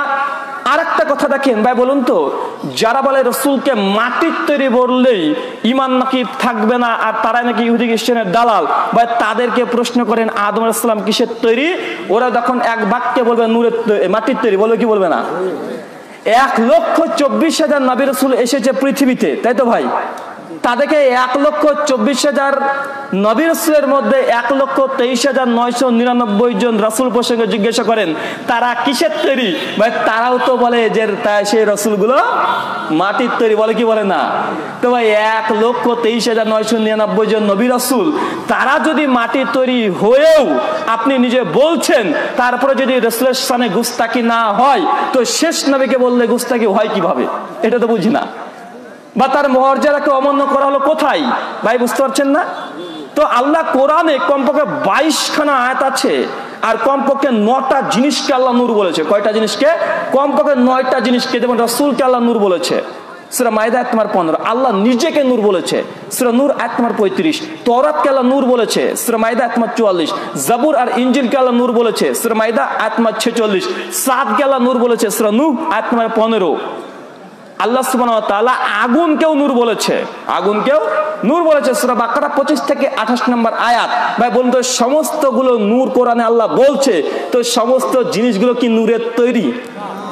তো নূর বলেছে নূর। কোরআনকে কেন নূর বলেছে? নূর মানে আলো, মানে কোরআন মানুষকে সঠিক পথ দেখায়। সাদকে কেন নূর বলেছে? সাদ মানুষকে রাত্রে আলো দেয়। জাবুরকে আল্লাহ কেন নূর বলেছে? কেন ওটাও নূর, মানুষকে পথ দেখিয়েছে। আল্লাহ নিজেকে নূর কেন বলেছে? কারণ আল্লাহ মানুষকে হিদায়াতের বাণী পৌঁছে দেয়। তো ভাই এই নূর অর্থ কি? মানুষকে সত্যের পথ দেখিয়ে দেওয়া। তবে আমরা এটা বিশ্বাস করি কি করি না? বিশ্বাস করি। মতপার্থক্য কোথায়? নূরের তৈরি মানি না। যেমন তারাও কিন্তু বলে না যে কোরআন নূরের তৈরি, তারাও কিন্তু বলে না জাবুর নূরের তৈরি। অর্থাৎ জাবুরকেও নূর বলা হয়েছে, কোরআনকেও নূর বলা হয়েছে, রাসূলকেও নূর বলা হয়েছে। তবে এত জিনিসকে নূর বলার কারণে এরা যদি নূরের তৈরি না হয়, তো রাসূলকেও নূর বলা হয়েছে, আমরা এটাই তো মানছি। ভাই সৌদিতে একটা পাহাড় আছে, জাবলে নূর আছে না? জাবালে নূর, ভাই পাহাড়, ওটা কি নূরের তৈরি? না, ইট পাথর বালি দিয়ে তৈরি। ভাই পাথর যা দিয়ে হয় তাই তৈরি হয়। মানে এটা যে আল্লাহ রাসূলকে নূর কেন বলেছে? ভাই বৈশিষ্ট্যগত নাম, কথা বোঝেন না? বৈশিষ্ট্য এটা যে রাসূল মানুষকে পথ দেখাবে, আলো দেখাবে, হেদায়েতের বাণী দেবে। এই জন্য রাসূলকে নূর বলা হয়েছে, জাবালে নূর। কেন? ওইখানে প্রথম জিবরাইল আলাইহিস সালাম ওহী নিয়ে এসেছিল, লাইট চমকে উঠেছিল, এই জন্য তাকে জাবালে নূর, নূরের পাহাড় বলে। তো আল্লাহ বৈশিষ্ট্যগত নাম দিয়েছে, আর এরাই বৈশিষ্ট্যগত নামটাকে না বুঝে তারা বাড়াবাড়ি করেছে। কথা বোঝেন নাই? কিন্তু আমাদেরকে আবার বলছে যে আমরা নাকি মানি না, বা আমাদের উপরে মিথ্যা কথা, এটা আমরা মানি। ভাই আলী রাদিয়াল্লাহু তাআলা আনহুর একটা বৈশিষ্ট্যগত নাম ছিল, কি নাম বলেন তো ভাই? শেরে খোদা, তাই তো ভাই? শেরে খোদা তারা বলে, এটা কিন্তু আমরা দিই না। শেরে খোদা তারা বলছে। তারপরেও ধরুন শেরে খোদা এই নামটা যদি আলী রাদিয়াল্লাহু তাআলার বৈশিষ্ট্য হয়, তো শেরে খোদা মানে কি? আল্লাহর বাগ, তাই তো? তো আল্লাহর বাগ আলী রাদিয়াল্লাহু তাআলার বৈশিষ্ট্যগত নাম। তার মানে কি আপনি পেছন থেকে লেজ খুঁজবেন নাকি? না, আলী রাদিয়াল্লাহু তাআলা বাঘের মতো ছিল দেখতে, কিছু কি জি না, তার বৈশিষ্ট্য কথা বলা হয়েছে। তো এইভাবে অনেকগুলো বৈশিষ্ট্য কথা বলা হয়েছে। ঠিক একইভাবে বিশ্বনবীকে আমরা নূর মানি, তবে নূরের তৈরি মানি না। কেন? তৈরি কথাটা কোরআন হাদিসে দ্বারা প্রমাণিত নয়, বরং আপনাদের বাংলাদেশের একজন বিখ্যাত আলেমে দ্বীন, যার নাম খন্দকার আব্দুল্লাহ জাহাঙ্গীর রাহিমাহুল্লাহ, এই যে ঝিনাইদাতে বাড়ি, ঝিনাইদাতে নাকি ঝিনাইদাতে বাড়ি, তো ওনার একটি বই আছে আল মৌজুয়াত। উনি বইটা অনুবাদ করেছেন উনার একজন শ্বশুর জাফর আহমেদ সিদ্দিকীর উর্দু বই আল মৌজুয়াত, ওটা বাংলাতে তিনি অনুবাদ করেছেন আর কিছুটা ব্যাখ্যা সংযোজন করেছেন। তো তিনিও লিখেছেন যে রাসূলকে নূর প্রসঙ্গে যে হাদিসটি এসেছে যে আউয়ালু মা খালাকাল্লাহ নূরি, যে আল্লাহ প্রথমে নূর সৃষ্টি করেছে, এই হাদিসটা জাল, ভিত্তিহীন, হাদিসে কোনো কিতাবে নাই, হুজুরের মুখে এমনি চলছে। ভাই এই কথা আমি বলেছি না, ফুরফুরা পীর সাহেব বলেছেন। আর তারপরে খন্দকার আব্দুল্লাহ জাহাঙ্গীর রাহিমাহুল্লাহ তারও একটি বই আছে হাদিসের নামে জালিয়াতি। ভাই শুনেছেন কি শুনেন নাই? বইটা 256 থেকে 275 পৃষ্ঠা পর্যন্ত আলোচনা করেছে। দিয়ে খন্দকার আব্দুল্লাহ জাহাঙ্গীর রাহিমাহুল্লাহ তিনিও বলেছেন বিশ্বনবীর সম্পর্কে যে নূর প্রসঙ্গে হাদিসগুলো এসেছে, যে বিশ্বনবীকে প্রথম নূর রূপে আকাশে রাখা হয়েছিল, বিশ্বনবী প্রথম নূর সৃষ্টি করা হয়েছিল, এই হাদিসগুলো একটাও সহিহ নয়, কোনো কিতাবে বর্ণনা আসেনি, মানুষ এমনি এমনি বর্ণনা করছে। বরঞ্চ তাফসিরে মারিফুল কোরআন নাম শুনেছেন? সূরা তাহা খুলবেন, সূরা নম্বর 20 আয়াত নম্বর 55, কদ জাআকুম মিনাল্লাহি, সরি, আমরা যে মৃত ব্যক্তিকে যখন দাফন করি আমাদের সমাজে প্রচলিত আছে কোন দোয়াটা ভাই? মিনা খলাকনাকুম, আছে না নেই? এই যে দোয়াটা পাঠ করছে এই আয়াত কোরআনের সূরা তাহার 55 নম্বর আয়াত। এখনই তাফসিরে মারিফুল কোরআন খুলে দেখেন, ওখানে একটা হাদিস নিয়ে আসা হয়েছে। কোন হাদিস? যে হাদিসটাতে পরিষ্কারভাবে বলা হচ্ছে আব্দুল্লাহ বিন মাসউদ থেকে, যে আমি আবু বকর ওমর যে মাটির তৈরি সে মাটিতেই দাফন হব। ভাই বোন তো কি বুঝলেন? তাফসিরে মারিফুল কোরআনে বর্ণনাটা নিয়ে আসা হয়েছে যে আমি আবু বকর ওমর, আল্লাহ রাসূল বলছেন নিজেই যে আমি আবু বকর ওমর যে মাটির তৈরি সে মাটিতেই দাফন হব। ভাই বোন পরোক্ষভাবে কি বলা হলো? কি বলা হলো ভাই? পরিষ্কারভাবে বোঝা যাচ্ছে যে বিশ্বনবী এই কথাই বলছে আমি আবু বকর ওমর যে মাটির তৈরি সে মাটিতেই দাফন হব। দেখেন আল্লাহ নিজের দিকে ইঙ্গিত করলো কি করলো না, চিনি আদম আলাইহিস সালাম যখন মাটি দিয়ে তৈরি হয়েছে, আল্লাহ সুবহানাহু ওয়া তাআলা ঠিক একইভাবে বিশ্ব নবীকে মাটি দিয়ে তৈরি করেছে। সূরা ইমরান 59 নম্বর আয়াতে তো আরো স্পষ্ট যে ঈসা আলাইহিস সালামকে আল্লাহ কি দিয়ে তৈরি করেছে? মাটি থেকে। ভাই যার বাপই নেই, ঈসা আলাইহিস সালাম বাবা ছিল? বাবা ছিল ভাই। তো যার বাপ নেই সেও যদি মাটির তৈরি হয়, তো এটা তো আমরা বুঝি না, তাকে যদি মাটির তৈরি বলা হয়, যেন আদম থেকে শুরু করে একদম ঈসা পর্যন্ত তারাও বিশ্বাস করে, তো ভাই আমাদের নবীকে যদি মাটির তৈরি বলি এটাতে কি আপত্তি? তবে আমাদের আকীদা কি? সূরা কাহাফ সূরা নম্বর 18 আয়াত নম্বর 10, সূরা হামিম সাজদা সূরা নম্বর 41 আয়াত নম্বর 6, বিশ্বনবী আল্লাহ সুবহানাহু ওয়া তাআলা বিশ্বনবীকে পরিষ্কার ঘোষণা দিতে বলেছেন, কুল, হে নবী আপনি বলে দিন, ইন্নামা আলাম ইন্নামা না বাশারা মিসলুকুম, আপনি বলে দিন আমি একজন বাশার মাত্র। বা এটা কার কথা? কোরআনের সূরা কাহাফ আয়াত নম্বর 10, সূরা হামিম সাজদা আয়াত নম্বর 6। আল্লাহ বলেন নবী আপনি বলে দিন, আপনি জানিয়ে দিন আপনি একজন বাশার মাত্র। ভাই বাশার কি? সূরা সুয়াদ আয়াত নাম্বার 71 কে জিজ্ঞাসা করেন কোরআনে, বাশারা খলাকা মিনাত তিন, আমি বাশারকে সৃষ্টি করেছি মাটি থেকে। তবে কোরআনের একটা আয়াতের ব্যাখ্যা করে কি করে না? কোরআনের একটা আয়াত আরেকটা জায়গা থেকে ব্যাখ্যা নেওয়া যায় কি যায় না? তো স্পষ্ট কোরআনে আল্লাহ সুবহানাহু ওয়া তাআলা বলছে যে বিশ্বনবী একজন বাশার, আর কোরআনে বলছে বাশারকে সৃষ্টি করা হয়েছে তিন থেকে, মানে মাটি থেকে। তবে আমরা মনে করি যে বিশ্বনবী মুহাম্মদ সাল্লাল্লাহু আলাইহি ওয়াসাল্লাম তিনি মানুষ ছিলেন, তিনি মাটিরও তৈরি ছিলেন, তাকে বৈশিষ্ট্যের দিক থেকে তাকে নূর বলা হয়েছে। কথা বোঝেন নাই? বৈশিষ্ট্যের দিক থেকে তাকে নূর বলা হয়েছে। আল আকিব, বিশ্বনবীর একটা নাম কি নাম না? আল মাহি, শত্রু বিনাশকারী, বিশ্বনবীর নাম কি নাম না? মুহাম্মদ, আহম্মদ, আল্লাহর নাম আছে কি নেই? এই নামগুলো কি বৈশিষ্ট্যগত নাম না সত্তাগত নাম? এগুলো বৈশিষ্ট্যগত বিশ্বনবীর নাম। ঠিক আমরা এটা বিশ্বাস করি, কিন্তু আমাদের নামে মিথ্যাচার করা হচ্ছে। তবে মনে রাখবেন যে বিশ্বনবীও মানুষ, আমরাও মানুষ, তবে আমাদের মতো তিনি মানুষ নয়। ভাই আপনাদের এলাকাতে যে কি এমপি আছে উনিও তো মানুষ নাকি? আর আমিও তো মানুষ, বা আপনাদের পাড়ার একজন মাঠ পাশেও তো মানুষ। তো দুজনই তো মানুষের দিক থেকে মানুষ, কিন্তু উনার মর্যাদা আর মাঠ পাশের লোকের মর্যাদা সমান? নিশ্চয় মর্যাদা সমান নয়। ঠিক একইভাবে আমরাও মানুষ, বিশ্বনবী মুহাম্মদ সাল্লাল্লাহু আলাইহি ওয়াসাল্লাম তিনিও মানুষ, কিন্তু তার মর্যাদা, তার মাকাম সর্বোচ্চ স্থানে আছে। সমগ্র সৃষ্টি জগতের মধ্যে শ্রেষ্ঠ ব্যক্তির নাম যদি বলি, সেই ব্যক্তির নাম কি? মুহাম্মদ সাল্লাল্লাহু আলাইহি ওয়াসাল্লাম। সৃষ্টি জগৎ সমস্ত নবীদের সর্বশ্রেষ্ঠ নবীর নাম কি? মুহাম্মদ সাল্লাল্লাহু আলাইহি ওয়াসাল্লাম। আমরা বিশ্বাস করি এই কথাগুলো, কিন্তু ভাই এই কথাগুলো কিন্তু তারা এক সময় তো বলবে না যে না এই লামাযাবি আহলে হাদিস এগুলো বিশ্বাস করে।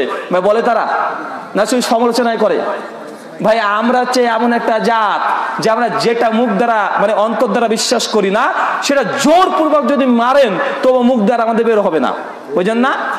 আমাদেরকে যদি মারতে মারতে দেখেন না যে মসজিদ থেকে তাড়িয়ে দিচ্ছে, তবে জোরে আমিন বলছেই, বা আছে না নেই? কেন? হাদিস দ্বারা প্রমাণিত আমরা মানবো, হাদিস দ্বারা প্রমাণিত আমরা মানবো। তো আমরা যেটা মানি না সেটা বলি না। স্পষ্ট আপনাদের কাছে করলাম যে আমাদের আকীদা, আমাদের বিশ্বাস এগুলো। আরেকটা কথা আছে যে ওরা আমাদের প্রতি অভিযোগ করে, ওরা বলে যে আমরা নাকি কারামাতে আউলিয়াতে বিশ্বাস করি না। আছে না নেই? তারা বলে কারামাতুল আউলিয়া হাক্কুন, ওলি আউলিয়াদের কারামত হক, সত্য। তো ভাই আমরা এটাকে হাদিস হিসেবে বিশ্বাস করি না। এই মর্মে কোনো হাদিস পৃথিবীর জমিনে নাই। এটা মূলত 450 হিজরির দিকে মুতাজিলারা যখন কারামাত যখন অস্বীকার করেছিল, সেই সময় বেশ কিছু ওলেমারা এই কারামাতুল আউলিয়া হাক্কুন, এটা একটা প্রবাদ বাক্য তারা লাগিয়েছিল। এটা আমাদের সমাজে ভাই হাদিস নামে চলে কি চলে না? চলে। কিন্তু আমরা কি কারামাতুল আউলিয়াতে বিশ্বাস করি না? আল্লাহর কোন পরেজগার মুত্তাকি ব্যক্তির মাধ্যমে আল্লাহ কোনো কারামত, কোনো মুজিজা, কোনো অলৌকিক কোনো কিছু দেখে দিতে পারে, এটা কি আমরা বিশ্বাস করি না? আমরা বিশ্বাস করি, কিন্তু আমাদের প্রতি অভিযোগ করে কি করে যে আমরা কারামতে বিশ্বাস করি না।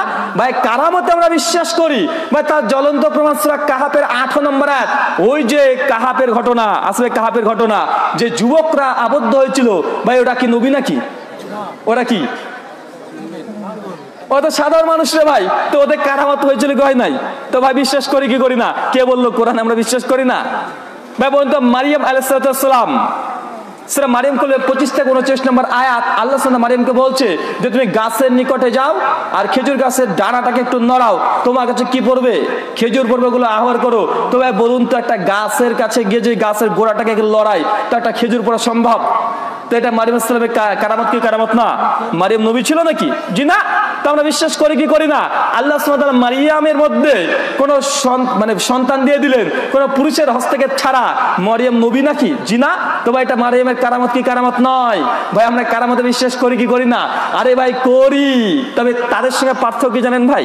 আমি আপনাদের সাথে পার্থক্য দেখাচ্ছি যে আমরাও বিশ্বাস করি যে জিনিসটা, ঠিক তারাও ওই জিনিসটা বিশ্বাস করে, কিন্তু তাদের সঙ্গে আমাদের মত পার্থক্য কি? তারা কেমন কারামত বিশ্বাস করে জানেন? তারা মনে করে যে আল্লাহর একজন ওলি, তার কাছে যাবেন আর ও যা ইচ্ছা তাই করে দেখিয়ে দেবে জাদুর মতো। বুঝলেন না?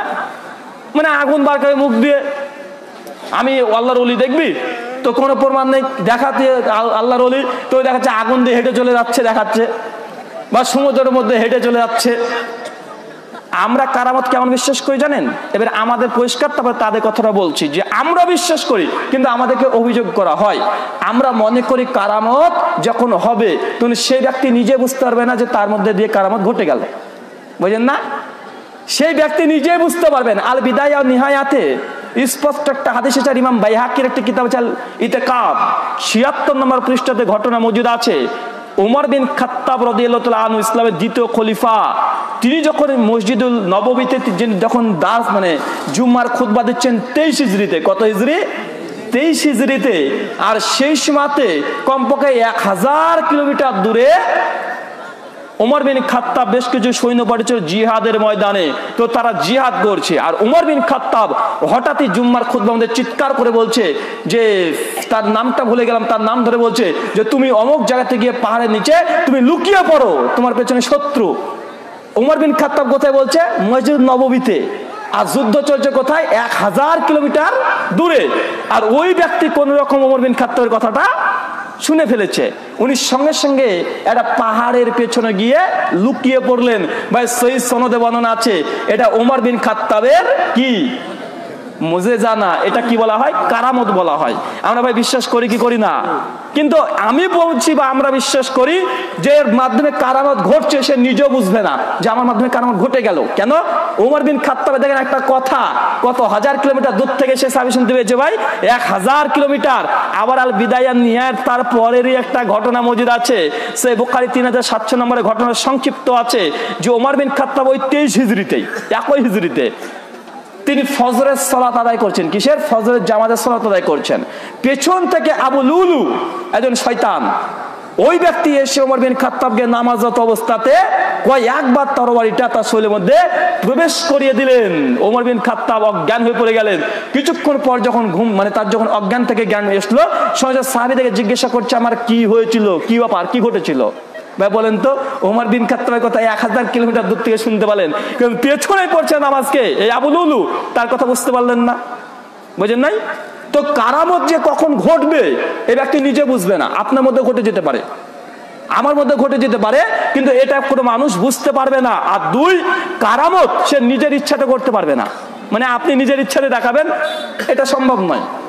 এটা আল্লাহর ইচ্ছাতে কখন কিভাবে ঘটবে আপনি বুঝবেন না। তার একটা দলিল দেখেন ভাই, মূসা আলাইহিস সালামের ঘটনা জানেন কি জানেন না? মূসা আলাইহিস সালামকে ফেরাউনের কাছে গিয়েছে, ফেরাউনের কাছে গিয়ে ফেরাউন বড় বড় একদম ভাব নিচ্ছে। তো তার আগেরকার ঘটনা যে মূসা আলাইহিস সালামকে আল্লাহ বলছে তুমি ফেরাউনের কাছে যাও। মূসা আলাইহিস সালাম নিজের অপারগতার কথা বলে যে আল্লাহ সম্ভব না, এত বড় মানুষ। তো আল্লাহ তখন কি বলছে যে মূসা তোমার হাতে কি? তো মূসা বলছে লাঠি। ফেলো, আর যেই ফেলেছে হয়ে গেছে সাপ। আর মূসা আলাইহিস সালাম পেছনে চলে আসে কি আসে নাই? মূসা আলাইহিস সালাম জানতেন না কারামত ঘটবে, বোঝেন নাই ভাই? তো আল্লাহ কখন কার মধ্যে কারামত ঘটিয়ে দিবে এটা সম্ভব নয়। মূসা আলাইহিস সালাম আবারও ঘটনা আছে যে সমুদ্রের কাছে তিনি চলে গেছেন, ফেরাউনের বাহিনীও চলে এসেছে।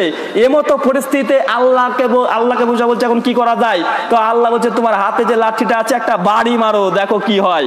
মানে মূসা আলাইহিস সালাম জানতেন না, যদি জানতেন কারামত তিনি নিজে ইচ্ছা মতো করবে তো আল্লাহর সঙ্গে বলার কি দরকার, পারমিশনের দরকার কি? লাঠি দিয়ে বাড়ি মারবে, রাস্তা তৈরি উনি চলে যাবে। ভাই কথা বুঝতে পারছেন কি আমার? মানে আমরা কারামতে বিশ্বাস করি, তো দুটো শর্ত হচ্ছে কি? এক, সে ব্যক্তি নিজের ইচ্ছে মতো কারামত দেখাতে পারবে না, ওর এখতিয়ারই নাই। দুই, আল্লাহ যখন ইচ্ছা তখনই কারামত সংঘটিত করবে, ও বুঝতেই পারবে না যে কারামত ঘটে গেল, পরে বুঝবে আরে কিভাবে কি হলো।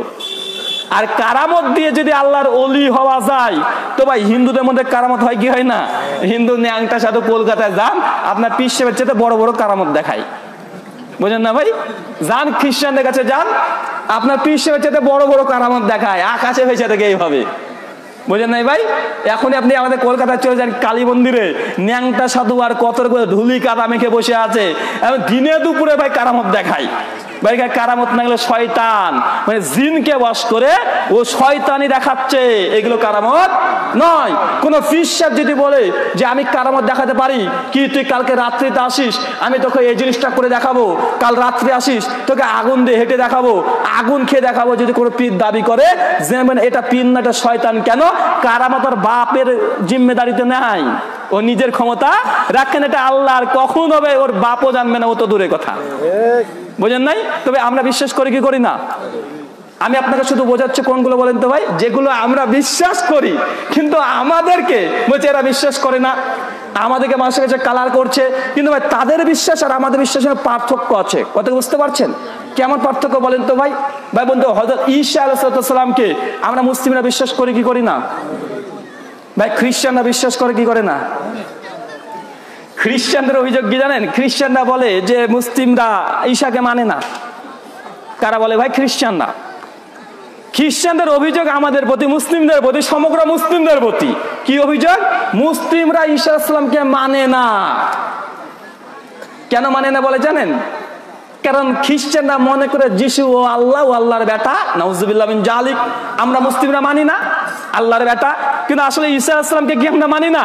আরে ভাই, আমরা মানি যে ঈসা আলাইহিস সালাম আল্লাহর রাসূল, আল্লাহর দূত। আরে ঈসা আলাইহিস সালামকে যদি কোনো মুসলিম বিশ্বাস না করে, সে মুসলিম হতে পারবে?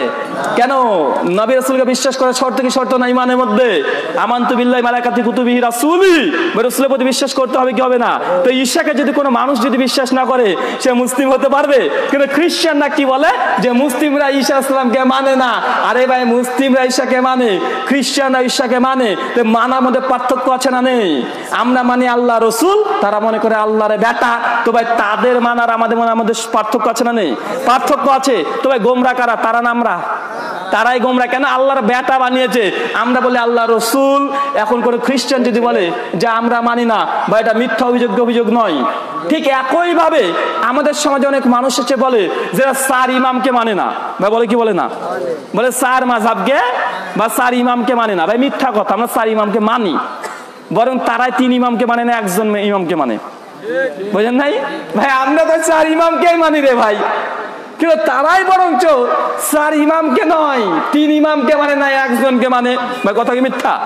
তারা নিজেরাই বলে আমাদেরকে শুধু হানাফি হতে হবে, একসঙ্গে শাফি, মালিকি, হাম্বলি হওয়া যাবে না। তো তারা তো একটাকে মানে তিনটাকে অস্বীকার করে দিল, অমান্য করে দিল, না এদেরকে মানা যাবে না।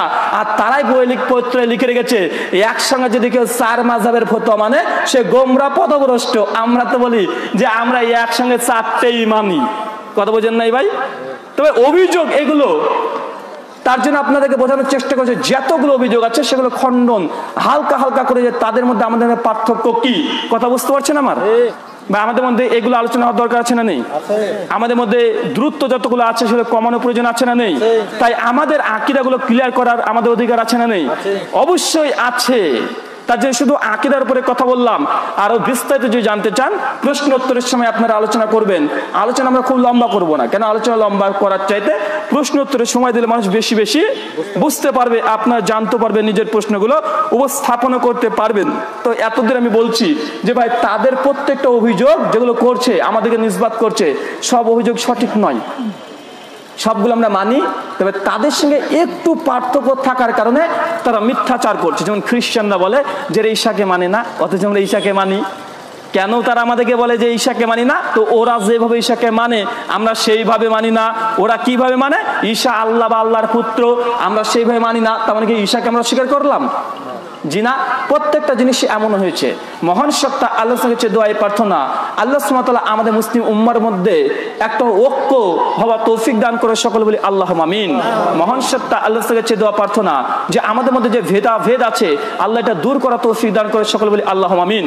মহান সত্তা আল্লাহর কাছে দোয়া প্রার্থনা যে আমাদের মধ্যে যেসব ব্যক্তিরা এইসব মিথ্যা প্রচার করছে, আল্লাহ এই আলেম ওলামাকে তুমি হেদায়েত দান করো, সকলে বলি আল্লাহুম্মা আমিন। এই মানুষ সাধারণ মানুষ যারা আছে, যারা ভ্রান্ত প্রার্থের দিশারি বলা যেতে পারে, মানে কোন পথে দেবে রাস্তা খুঁজে পাচ্ছে না, একে অপরের নিন্দা করছে, আল্লাহ সুবহানাহু ওয়া তাআলা এইসব মানুষকে সত্য জানা, সত্য বোঝা তৌফিক দান করো, সকলে বলি আল্লাহুম্মা আমিন। জি, প্রশ্ন তো শুরু করে দেন।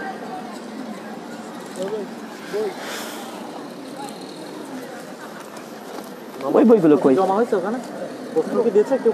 কই ওগুলো আনতে বললাম না। আচ্ছা, বিশেষ একটা বিজ্ঞপ্তি মাঝখানে, যে আমার লেখা 3টে বই আছে। গতবার মনে একটা বই নিয়ে এসেছিলাম, তো এই বছর 3টে বই আছে। হানাফি মাযহাব, আহলে হাদিস, ইখতিলাফ নিরসন, নেক আমল ফজিলত, তাকলিদ বিভ্রান্তি নিরসন, 3টে বই আছে। আপনারা যারা নিতে চাইবেন স্টেজে আছে, আপনারা শেষে নিয়ে যাবেন ইনশাআল্লাহ। জি,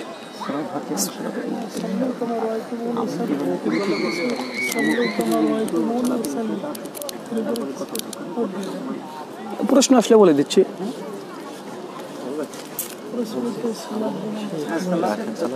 আপনার প্রশ্ন করে দিন, একই তো ব্যাপার। যে বিষয়টা জানতে চাইছেন, ক্লিয়ার করতে চাইছেন, সে আলোচনা যা করলাম, প্রশ্ন তো একই তো জিনিস রে ভাই।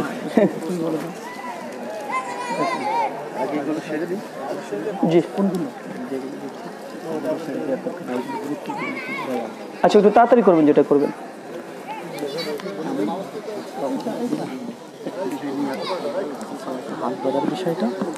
আরে ভাই, আপনারা যেটা প্রসেসিং সেভাবে করেন, মাইক কিনেন, প্রশ্ন করেন, দেন আমাকে, তাহলে কি করবো?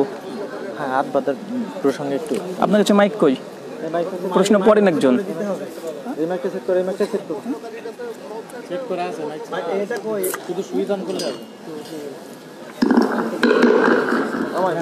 জি, একজন নেন, একজন প্রশ্ন পড়বেন, শুধু একজন দায়িত্ব দেন।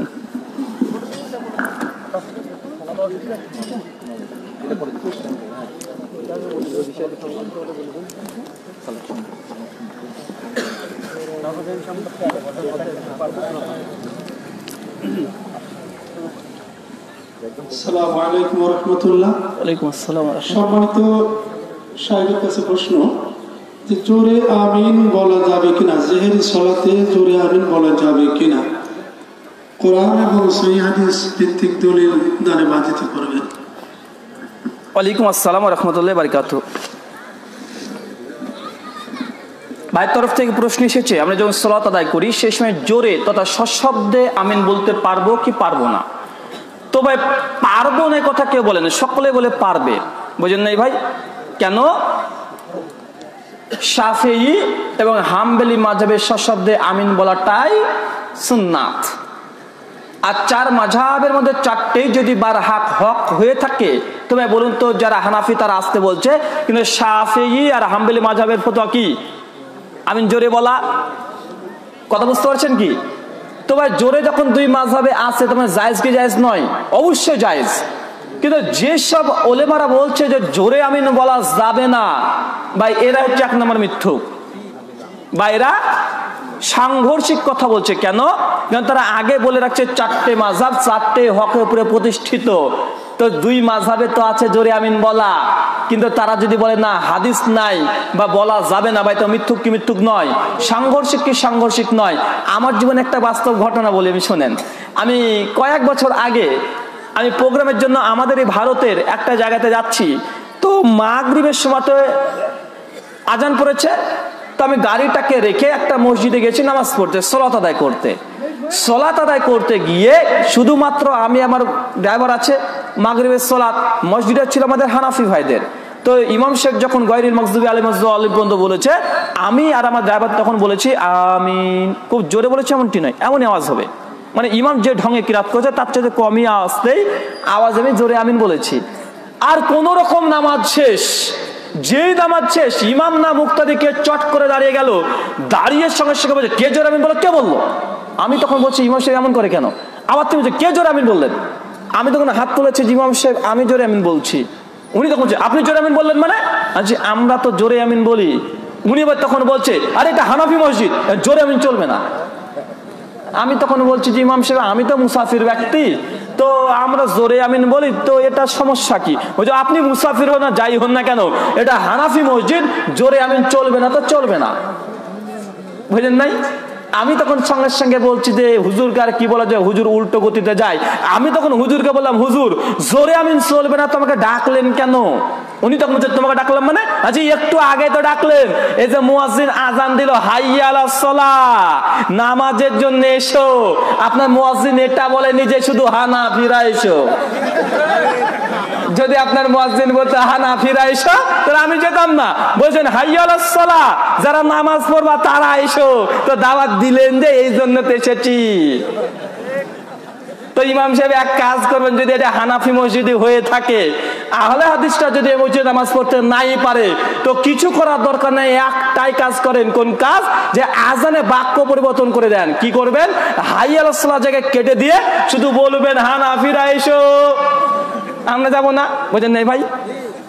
তো জোরে আমিন বলা যাবে কি যাবে না? দুই মাযহাবের জোরে আমিন বলা বৈধ। সুনান তিরমিজি হাদিস নাম্বার 248, ওয়াইল বিন হুজুর রাদিয়াল্লাহু তাআলা আনহু থেকে হাদিস বর্ণনা আছে, আবি হুরায়রা থেকে হাদিস বর্ণনা আছে, রাসূল যখন গায়রিল মাগদুবি আলাইহিম ওয়াজ্জালিন বলতেন ফাকালা আমিন, তখন আমিন বলা হতো মাদ্দা বিয়া সাউতা রাফা বিয়া সাউতাহা, আওয়াজটাকে জোরে করতেন এবং উঁচু করতেন। সহিহ বুখারীতে একটা অধ্যায় আছে ইবনে জুরাইজের সূত্রে হাদিস বর্ণনা, আর আতা বিন আবি রবা তিনি বলছেন যে আমিন একটি দোয়া, আর আবি হুরায়রা বলছে আমরা এমন জোরে আমিন বলতাম মসজিদুন নববী গম গম করতো। এটা সহিহ বুখারীতে হাদিস নয়, এটা তালিকাত হিসেবে এসেছে।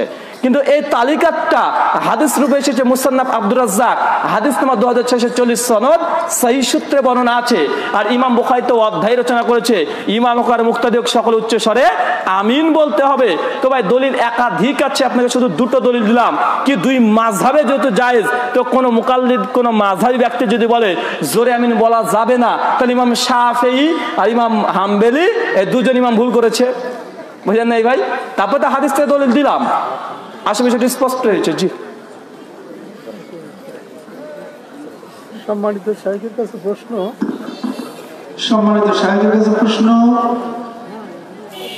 সালাতের ভেতরে তাকবীরে তাহরিমা ছাড়া অন্য 3 জায়গায় রফাউল ইয়াদাইন করা যাবে কি না, এটা হাদিস দ্বারা প্রমাণ করবেন। ওয়ালাইকুম আসসালাম ওয়া রাহমাতুল্লাহি ওয়া বারাকাতুহু। ভাই প্রশ্ন করেছেন রাফুল ইয়াদাইন প্রসঙ্গে। তো প্রথমে মনে রাখবেন যে এই রফুল ইয়াদাইনের ক্ষেত্রে একই রায়। কেন? শাফিঈ এবং হাম্বলি যারা আছে তারা পরিষ্কার রুকু থেকে ওঠার সময়, রুকুতে যাওয়ার সময়, তৃতীয় রাকাতে তারাও রফুল ইয়াদাইন করে এবং আজকের দিন পর্যন্ত করে, বুঝেন নাই? মানে আজকের দিনে যদি কেউ এশার নামাজ পড়ে হাম্বলি শাফিঈ তারাও এই রফুল ইয়াদাইন করে। ইমাম মালিক থেকে দুটো মত পাওয়া যায়। মুদাতুল কুবরাতে ইমাম মালিকের ছাত্র মোহাম্মদ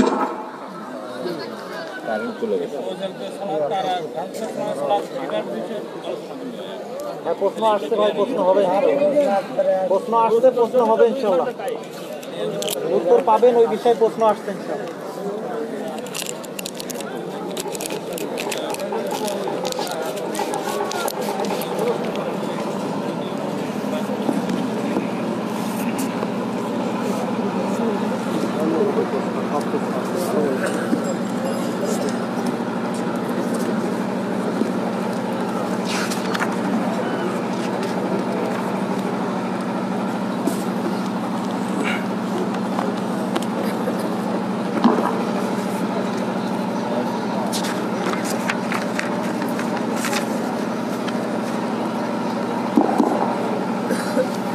আসসালামু আলাইকুম ওয়া রাহমাতুল্লাহ। জেক ভাই, আমরা আলোচনা যে প্রশ্নোত্তর পর্বে গিয়েছিলাম, সে প্রশ্নোত্তর ছিল যে রফুল ইয়াদাইন করা প্রসঙ্গে। তবে প্রথম কথা আপনাকে বললাম কি যে 4 মাযহাবের মধ্যে 2 মাযহাবে আজকের দিন পর্যন্ত তারা রফুল ইয়াদাইন করে। আর ইমাম মালিক থেকে দুটো মত পাওয়া যায়, তবে ইমাম মালিকের আমল ছিল মৃত্যু পর্যন্ত রফুল ইয়াদাইন করা। মুদাতুল কুবরাতে তার ছাত্র স্পষ্ট সেই সূত্রে বর্ণনা করেছে যে ইমাম মালিক রাহিমাহুল্লাহকে মৃত্যু পর্যন্ত রফুল ইয়াদাইন করতে তিনি দেখেছেন, মৃত্যু অবস্থাতে ছিল। 3 নম্বর এখানে পয়েন্ট হচ্ছে এটা, যারা বলছে রফুল ইয়াদাইন করা যাবে না তাদের দাবি কি? ভাই তাদের দাবি কি? যে তারাও কিন্তু স্বীকার করে রফুল ইয়াদাইনকে, অস্বীকার কিন্তু তারা করে না। আমি কিন্তু ইনসাফপূর্ণ আলোচনা করব। যেটা হানাফিদের পক্ষে আছে হানাফিদের পক্ষে বলবো, যেটা আল হাদিসের বিপক্ষে আছে বা আল হাদিসে বাড়াবাড়ি করে আমি কিন্তু সেখানে খুলে বলে দিব। তাই আপনার পক্ষে যাক আমার পক্ষে যাক, দেখলে আপনি। প্রথম কথা হচ্ছে হানাফি ভাই যারা আছে তাদের দাবি হচ্ছে এটা যে ভাই রফুল ইয়াদাইন করা সহিহ হাদিস আছে, আল্লাহ রাসূল রফুল ইয়াদাইন করতেন, তবে এটা শেষ জামানাতে মানসুখ হয়ে গেছে। কথা বোঝেন নাই? এটা কাদের দাবি? যারা হানাফি ভাই তাদের দাবি যে ভাই আমরা বিশ্বাস করি রফুল ইয়াদাইন রাসূল করেছেন, সাহাবীরা করেছেন, কিন্তু শেষ জামানাতে এই রফুল ইয়াদাইনকে আল্লাহ রাসূল বাদ করে দিয়েছেন, মানসুখ করেছেন, নাসিখ করেছেন। এটাই তো। তার মানে এখান থেকে একটা জিনিস ক্লিয়ার হলো। কোন জিনিসটা বলেন তো ভাই? তার মানে হানাফি ভাই রফুল ইয়াদাইনকে অস্বীকার করছে না যে আল্লাহ রাসূল করেছে রফুল ইয়াদাইন। তারা অস্বীকার করছে কোন জিনিসটাকে? এটা অস্বীকার করছে যে আল্লাহ রাসূল মৃত্যু পর্যন্ত রফুল ইয়াদাইন করেনি, তার আগে রফুল ইয়াদাইন বাদ দিয়েছে। দলিল স্বরূপ তারা বলছে যে আগে নামাজের মধ্যে কথা বলা জায়েজ ছিল, শেষের দিকে মানসুখ হয়েছে, হয় নাই? শেষের দিকে মানসুখ হয়েছে। আগে মদ খাওয়া জায়েজ ছিল, তো পরে নাসিখ মানসুখ হয়েছে, হয় নাই? হয়েছে। তো তাদের দাবি হচ্ছে এটা। এবার আমাদের দাবি যে ভাই রফুল ইয়াদাইনটা মানসুখ হয়নি। কি বললাম? রফুল ইয়াদাইন মানসিক হয়নি, আল্লাহ রাসূল মৃত্যু পর্যন্ত রফুল ইয়াদাইন করেছে, সাহাবীরা করেছে, তাবেঈন করেছে, 4-4টে ইমামের মধ্যে রফুল ইয়াদাইন ছিল, তারপরে মুহাদ্দিসের জামানাতে রফুল ইয়াদাইন ছিল, তারপরে আসমা রিজাল গ্রন্থ যারা লিখেছে তাদের মধ্যে রফুল ইয়াদাইন ছিল, এমনকি আজ পর্যন্ত রফুল ইয়াদাইন তাওয়াতুর পর্যায়ে, মুতাওয়াতির পর্যায়ে আমল এবং হাদিসের দিক থেকে প্রমাণিত আছে। তাই এটা মানসিক যারা বলছে তাদের কথা সঠিক নয়। এখন আমরা যখন বলছি রফুল ইয়াদাইন মানসুখ নয়, তখন তাদের একটা কথা যে মানসুখ নয় তার দলিল কোথায়? বুঝেন না? মানসুখ যে হয়নি তার দলিল কোথায়? তো আমাদের দাবি এটাই, ভাই বলুন তো, কোন ব্যক্তি যদি মানসুখ বা নাসিখ মানসুখ যদি কোনো বিধান হয়, তার প্রতি যদি আমল করে, তার বিধান কি? বলেন তার বিধান কি হবে? ধরুন নামাজের তো আগে কথা বলা যায় ছিল না ভাই? এখন আগে নামাজে কেমন কথা বলা যাচ্ছে জানেন? ইমাম সাহেব নামাজ পড়ছে, আপনি মুক্তাদি, পেছন থেকে নামাজ পড়ছেন, এবার আপনি ঢুকে বলছেন, ঢুকে তখন বলছেন এই করাকাত চলছে, ও বলছে 3 রাকাত, ঠিক আছে আল্লাহু আকবার। মানে কথা বলে নামাজে তারা আপসে কথা বলতো। তো ভাই বলুন তো, এটা নাসিখ মানসুখ হয়েছে। এখন যদি কোনো ব্যক্তি নামাজ মধ্যে কথা বলে, তার নামাজ হবে না? হবে না? নামাজ বাতিল। হানাফিরা বলছে বাতিল, আমরা বলছি বাতিল। আগে মদ খাওয়া জায়েজ ছিল, স্পষ্ট। আবু সাইদ খুদরি থেকে হাদিস বর্ণনা আছে, আল্লাহ যখন পবিত্র কোরআনে আল্লাহ যখন আয়াত অবতীর্ণ করলেন, মদের বোতলকে ভেঙে, মদের পাত্রকে ভেঙে চৌচির করে দিল। তো মদ খাওয়া আগে জায়েজ ছিল, পরে মদ খাওয়া জায়েজ এটা নাসিখ হয়ে হারাম করা হলো। এখন যদি কোনো মুসলিম মদ খায় জায়েজ মনে করে, সে আর মুসলিম থাকতে পারবে? ভাই সে হারামের মধ্যে পতিত হবে কি হবে না? ঠিক একই ভাবে আমাদের হানাফি ভাইদের কাছে প্রশ্ন হচ্ছে এটা, যে ভাই বলুন তো, রফুল ইয়াদিন আগে জায়েজ ছিল, আপনি বলছেন পরে মানসুখ হয়েছে, তো এখন যদি কেউ রফুল ইয়াদিন করে, তার নামাজ হবে কি হবে না? যদি বলে নামাজ বাতিল, কেন ভাই নামাজ বাতিল ফতোয়া দিতে পারবে? জি না। আর যদি বলে যে নামাজ বাতিল নয়, নামাজ জায়েজ, তো ভাই মানসুখের উপরে আমল করলে হুকুম হয় এটা না জায়েজ, এটা জায়েজ কখনোই নয়। তো রফুল ইয়াদিন করে কেউ যে সালাত আদায় করে, তার নামাজকে বাতিল বলতে পারবেন? বলে দেখেন একবার, বলতে পারবে? তার মানে বোঝা গেল তার যুক্তির আলোকে, উসুলের আলোকে রফুল ইয়াদিন মানসুখ নয়। প্রশ্ন নাম্বার 2, যারা বলছে রফুল ইয়াদিন মানসুখ, তাকে প্রথম প্রশ্ন, ভাই বলুন কোরআনের কোন আয়াতে আছে যে রফুল ইয়াদিন মানসুখ? কোন আয়াত দ্বারা প্রমাণিত না। 2, রাসূল কোন সময় বলেছে যে রফুল ইয়াদিন তোমরা আগে করতে, এখন বাদ দিয়ে দাও, তোমাদেরকে রফুল ইয়াদিন আর করতে হবে না? যে মদের ব্যাপারে হাদিস এসেছে, কথা বলা স্পষ্ট নিষিদ্ধ হওয়ার ব্যাপারে হাদিস এসেছে, এবং নাসিখ মানসুখের উপরে স্বতন্ত্র বই আছে, ভাই কোন জায়গাতে আছে যে রফুল ইয়াদিন মানসুখ আল্লাহ রাসূল বলে গিয়েছেন? জি না। 4 নম্বর, কোন সাহাবী কি বলেছে যে রফুল ইয়াদিন মানসুখ হয়েছে, বাতিল হয়েছে? 5 নম্বর, সাহাবীদের পরে কারা আছে? তাবেঈ। কোন তাবেঈ কি বলেছে যে রফুল ইয়াদিন মানসুখ? বা কোন তাবেঈন তারা কি বলছে রফুল ইয়াদিন মানসুখ? 7 নম্বর প্রশ্ন আমাদের, ভাই বলুন তো 7 ইমামের মধ্যে কোন ইমাম কি বলেছে রফুল ইয়াদিন মানসুখ? ভাই 4 ইমামের 1 ইমামও বলেনি রফুল ইয়াদিন মানসুখ। ইমাম আবু হানিফা রাহিমাহুল্লাহ তিনিও রফুল ইয়াদিনকে মানসুখ তিনি বলেননি, বরং তার একটা মুনাজারার ঘটনা প্রমাণিত আছে, বা মুনাজার একটা ঘটনা আছে, কিন্তু ওখানে ইমাম আবু হানিফা রাহিমাহুল্লাহ রফুল ইয়াদিন মানসুখ সাবিত করেনি। তিনি সনদ কোনটা উত্তম অনুত্তম এর উপরে বাহাস ছিল। কথা বুঝতে পারছেন কি? তো ভাই আমার জানা মতে এই 1400 বছরের ইতিহাসের মধ্যে প্রথম রফুল ইয়াদিনকে মানসুখ দাবি করে ইমাম তাহাবী রাহিমাহুল্লাহ, মৃত্যু 321 হিজরিতে। তার আগে পৃথিবীতে কোনো মানুষ রফুল ইয়াদিনকে মানসুখ এটা সাব্যস্ত করেনি, স্যার ইমামও বলেনি। তো আমাদের এবং কথা হচ্ছে এটা, ভাই স্যার ইমাম যে কথা বলেনি আপনি দাবি করছেন কিভাবে? কথা বলছেন নাই? যদি বলেন আমরা হানাফি মাযহাব মানি, এর জন্য রফুল ইয়াদিনকে মানসুখ বলি, তো আমাদের প্রশ্ন থাকবে ইমাম আবু হানিফা থেকে বা ইমাম আবু হানিফার রাহিমাহুল্লাহ ছাত্র থেকে আপনি প্রমাণ দেন যে তারা রফুল ইয়াদিনকে মানসুখ বলেছে। বুঝেন নাই? এটা তো হওয়া উচিত। এবার আমাদের জবাব কি? জি ভাই রফুল ইয়াদিন আল্লাহ রাসূল মৃত্যু পর্যন্ত করেছে, দলিল সহিহ বুখারী থেকে প্রমাণ। সহিহ বুখারী 631 নম্বর হাদিস খুলবেন, মালিক বিন হুয়াইরিস রাদিয়াল্লাহু তাআলা আনহু সূত্রে হাদিস বর্ণনা আছে, এটা ইসলামিক ফাউন্ডেশন সহিহ বুখারী হাদিস নাম্বার 603, আর আধুনিক প্রকাশনী হাদিস নাম্বার 603। এই 3টা গ্রন্থে হাদিসটা পাবেন।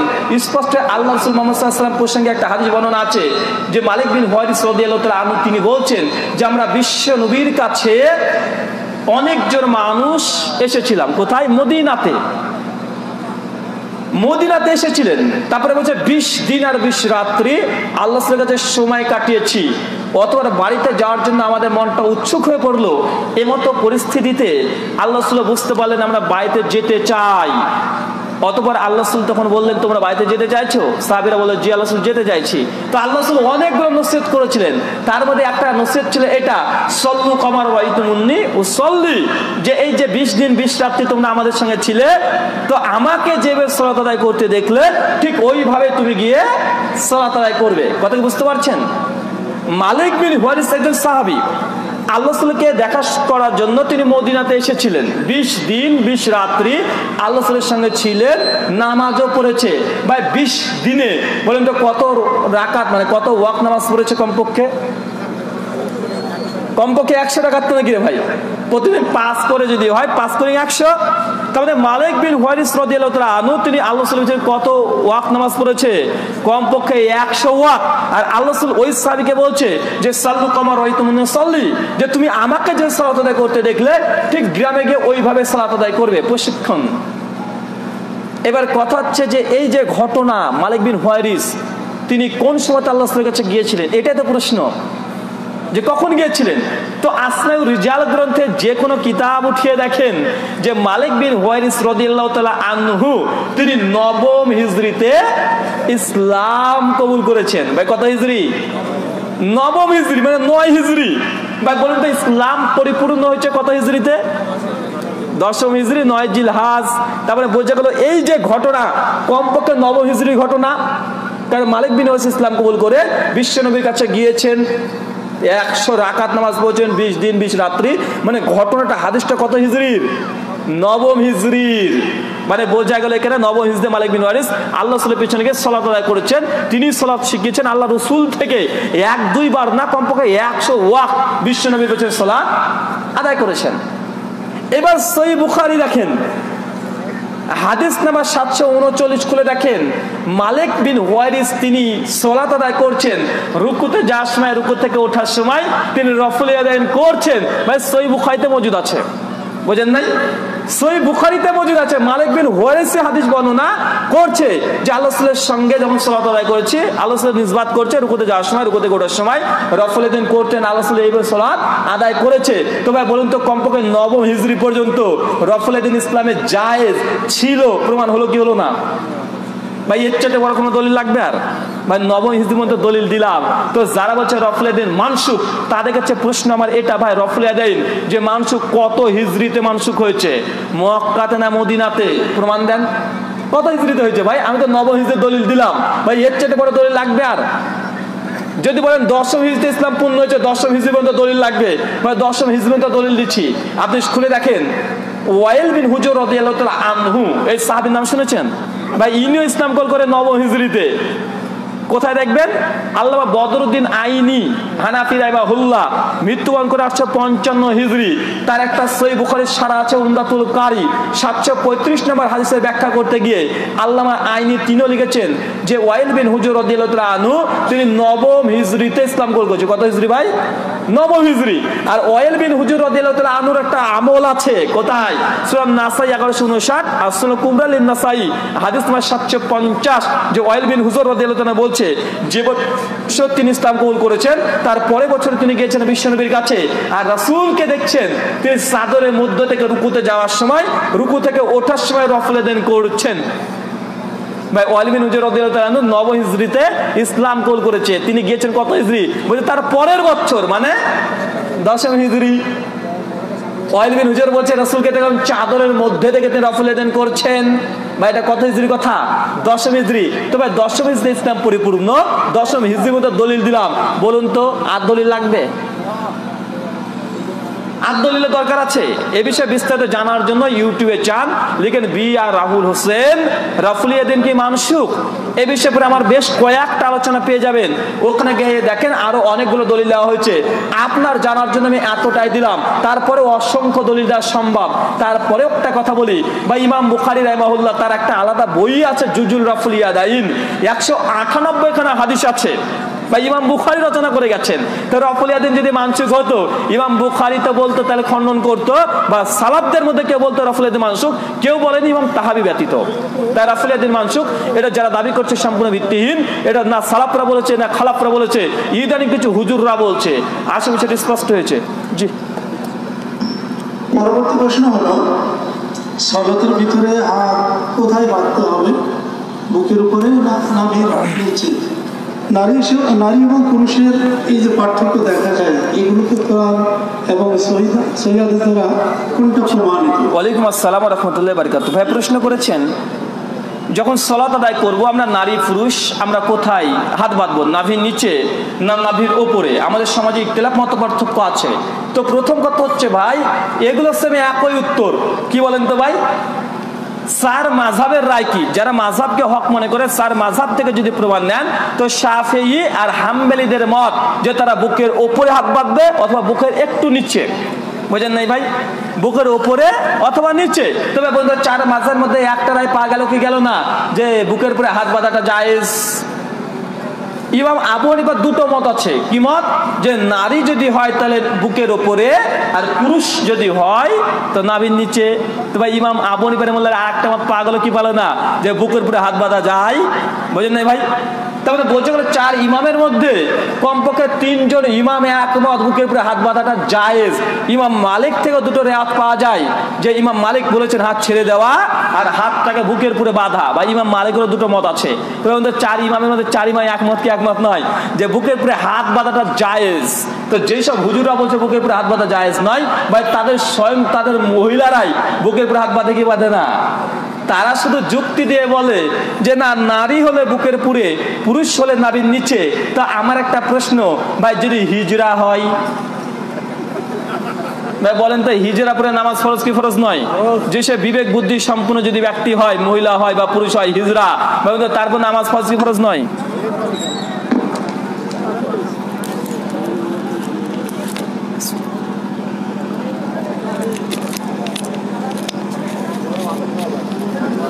ডিস্টার্ব করছে কেন ভাই?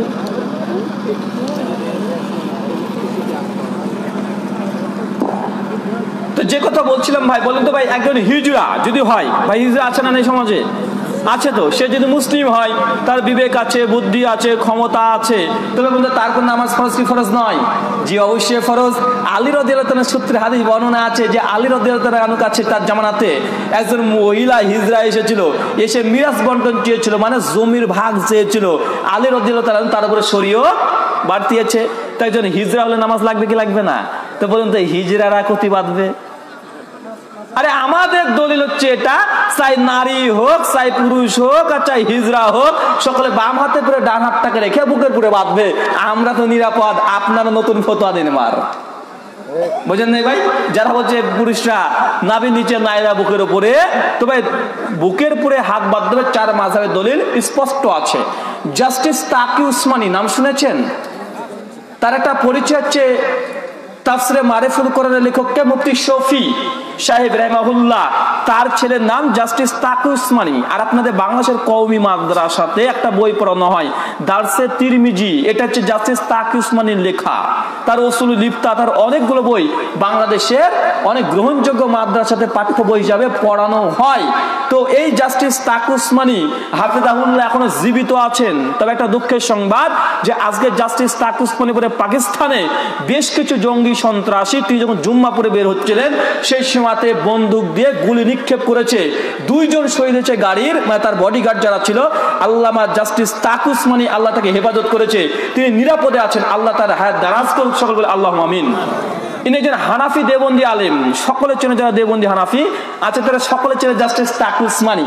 তিনি তার দারসে তিরমিজি 2য় খণ্ড 23 আর 24 পৃষ্ঠাতে 4 ইমামের কলটা নকল করেছেন, যেটা আমি দলিলটা দিলাম। কথা বুঝতে পারলেন? নাম্বার 2, হাত কোথায় বাঁধবো? তো মনে রাখবেন হাত কোথায় বাঁধবো একটা জিনিস স্পষ্ট, যে রাসূল বাম হাতের উপরে ডান হাত রাখতেন, বাম হাতে পুরে ডান হাত রাখতেন। এখন কোথায় রাখতেন? নাভির নিচে, নাভির ওপরে, না বুকের উপরে? এটা মত পার্থক্য আছে, তাই তো? একটা নাভির নিচে, একটা নাভির ওপরে, একটা বুকের ওপরে, এই 3টে মত পার্থক্য। তবে কমপক্ষে এটা মেনে নেন যে রাসূল বাম হাতের উপরে ডান হাত রাখতেন। এবার একটা জিনিস দেখে আপনাকে ভাই, বলুন তো এই যে সাদা কাগজটা কোথায় আছে? বাম হাতের উপরে আছে না নেই? এবার এই কাগজটা কোথায় আছে? বাম হাতের উপরে না নিচে? আবার বোঝেন, এই কাগজটা কোথায় আছে? বাম হাতের উপরে না নিচে? এবার এই কাগজটা কোথায় আছে? ওপরে না নিচে? নিচে। হাদিস বলছে রাসূলের যে রাসূল বাম হাতের উপরে ডান হাত রাখতেন। সমস্ত উলেমাদের ঐক্যমতে হাদিস, বুখারী, মুসলিম, আবু দাউদ, তিরমিজি। আপনাদের বাংলাদেশের একজন লেখক হচ্ছে মাওলানা আব্দুল মতিন হাফিজাহুল্লাহ, তার বইয়ের নাম দলিল সহ নামাজের মাসাইল। তিনি একদম ৭৭ নম্বর পৃষ্ঠা থেকে ৩ পৃষ্ঠা ধরে তিনি আলোচনা করেছেন যে ১৭ জন সাহাবী হাদিস বর্ণনা করেছেন রাসূল বাম হাতে করে ডান হাত বাঁধতেন। তবে কোথায় বাঁধতেন এটা বর্ণনা নেই, মানে ৭০ জন সাহাবী থেকে প্রমাণিত আছে কমপক্ষে বাম হাতে করে ডান হাত বাঁধতেন। কোথায় এখন বাঁধতেন? এবার আপনাকে একটু দাঁড়িয়ে জিনিস দেখাই, তাহলে বুঝতে পারবেন।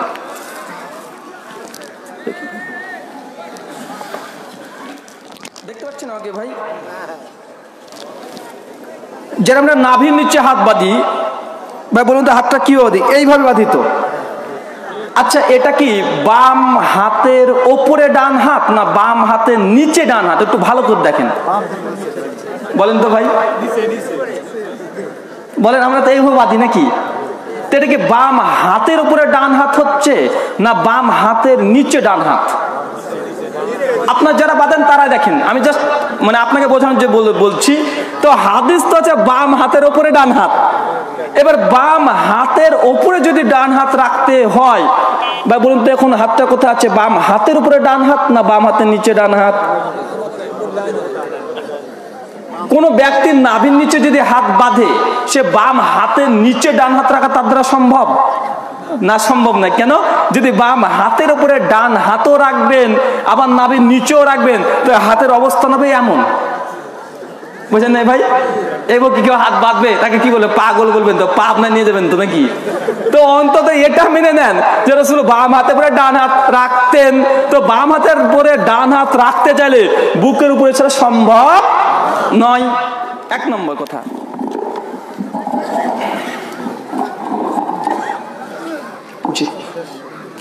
২ নম্বর পয়েন্ট, যে সহিহ বুখারী হাদিস ৭৪০, যেটা সাহল বিন সাদ রাদিয়াল্লাহু তাআলা আনহু সূত্রে হাদিস বর্ণনা আছে যে রাসূল যখন তিনি সালাত আদায় করতেন তখন বাম হাতে পুরো ডান হাত জেরা শব্দ হচ্ছে যেটা দিয়ে জেরার পরে হাত রাখতেন। জেরা অর্থ কি? পবিত্র সূরা কাহাফ ৮ নম্বর সূরা ৮ নম্বর আয়াত পড়েন, ওই যে আসহাবে কাহাফের সে কুত্তাটা জেরা ঢুকিয়েছিল। মানে জেরা অর্থাৎ কি? মনে হয় হাতের ৩টা অংশ আছে। হাতের কটা অংশ আছে? ৩টা অংশ। এইখান থেকে এত দূরকে পুরোটা হাতটাকে বলে কি? পুরোটাকে বলে হাত, বলে কি বলে না? এটা আরবিতে বলে ইয়াব, বুঝেন নাই? আর এইখান থেকে হাতের এই অংশটাকে বলা হয় জেরা। কি বলা হয় ভাই? জেরা। আর এইখান থেকে এই অংশটাকে বলা হয় রুশগু। তো হাতের কয়টা অবস্থান? টোটাল 3টে। হাদিস সহিহ বুখারী হাদিস নম্বর ৭৪০। একাধিক হাদিস আছে যে আল্লাহ রাসূল বাম হাতে পুরো ডান জেরা তিনি রাখতেন। তো ভাই জেরা তার মানে কোনটা? এখান থেকে এত দূর। তো এইভাবে যদি হাত রাখেন, জেরা পরে জেরাটা আপনি রাখছেন, তবে কিন্তু কোথায় রাখতে হবে? নাভি নিচে যাবে হাতটা? সম্ভব? তো দুটো দলিল থেকে স্পষ্ট আপনিও বুঝতে পারছেন যে বাম হাতে পরে ডান হাত রাখলেও নাভির নিচে অন্তত কখনোই সম্ভব নয়, বুকের উপরে আসতে হবে। আর দুই জেরার উপরে হাত রাখতে চাইলেও অবশ্যই বুকের উপরেই আসতে হবে। দলিল নাম্বার ৩, সাঈদ ইবনে খুজাইমা হাদিস নাম্বার ৪৭৯ মূল আরবি, প্রথম খণ্ড ২০ পৃষ্ঠা।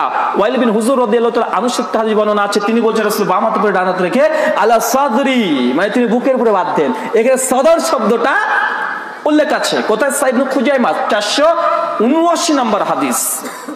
এখানে কিছু কিছু হানাফি ভাই যারা আছে তারা এখানে আপত্তি করেছে। আপত্তি কি? যেখানে মুআম্মাল ইবনে ইসমাইল নামক একজন রাবি আছে, সে রাবিকে ইমাম বুখারী রাহিমাহুল্লাহ মুনকারুল হাদিস বলেছেন। বুঝতে পারলেন কি?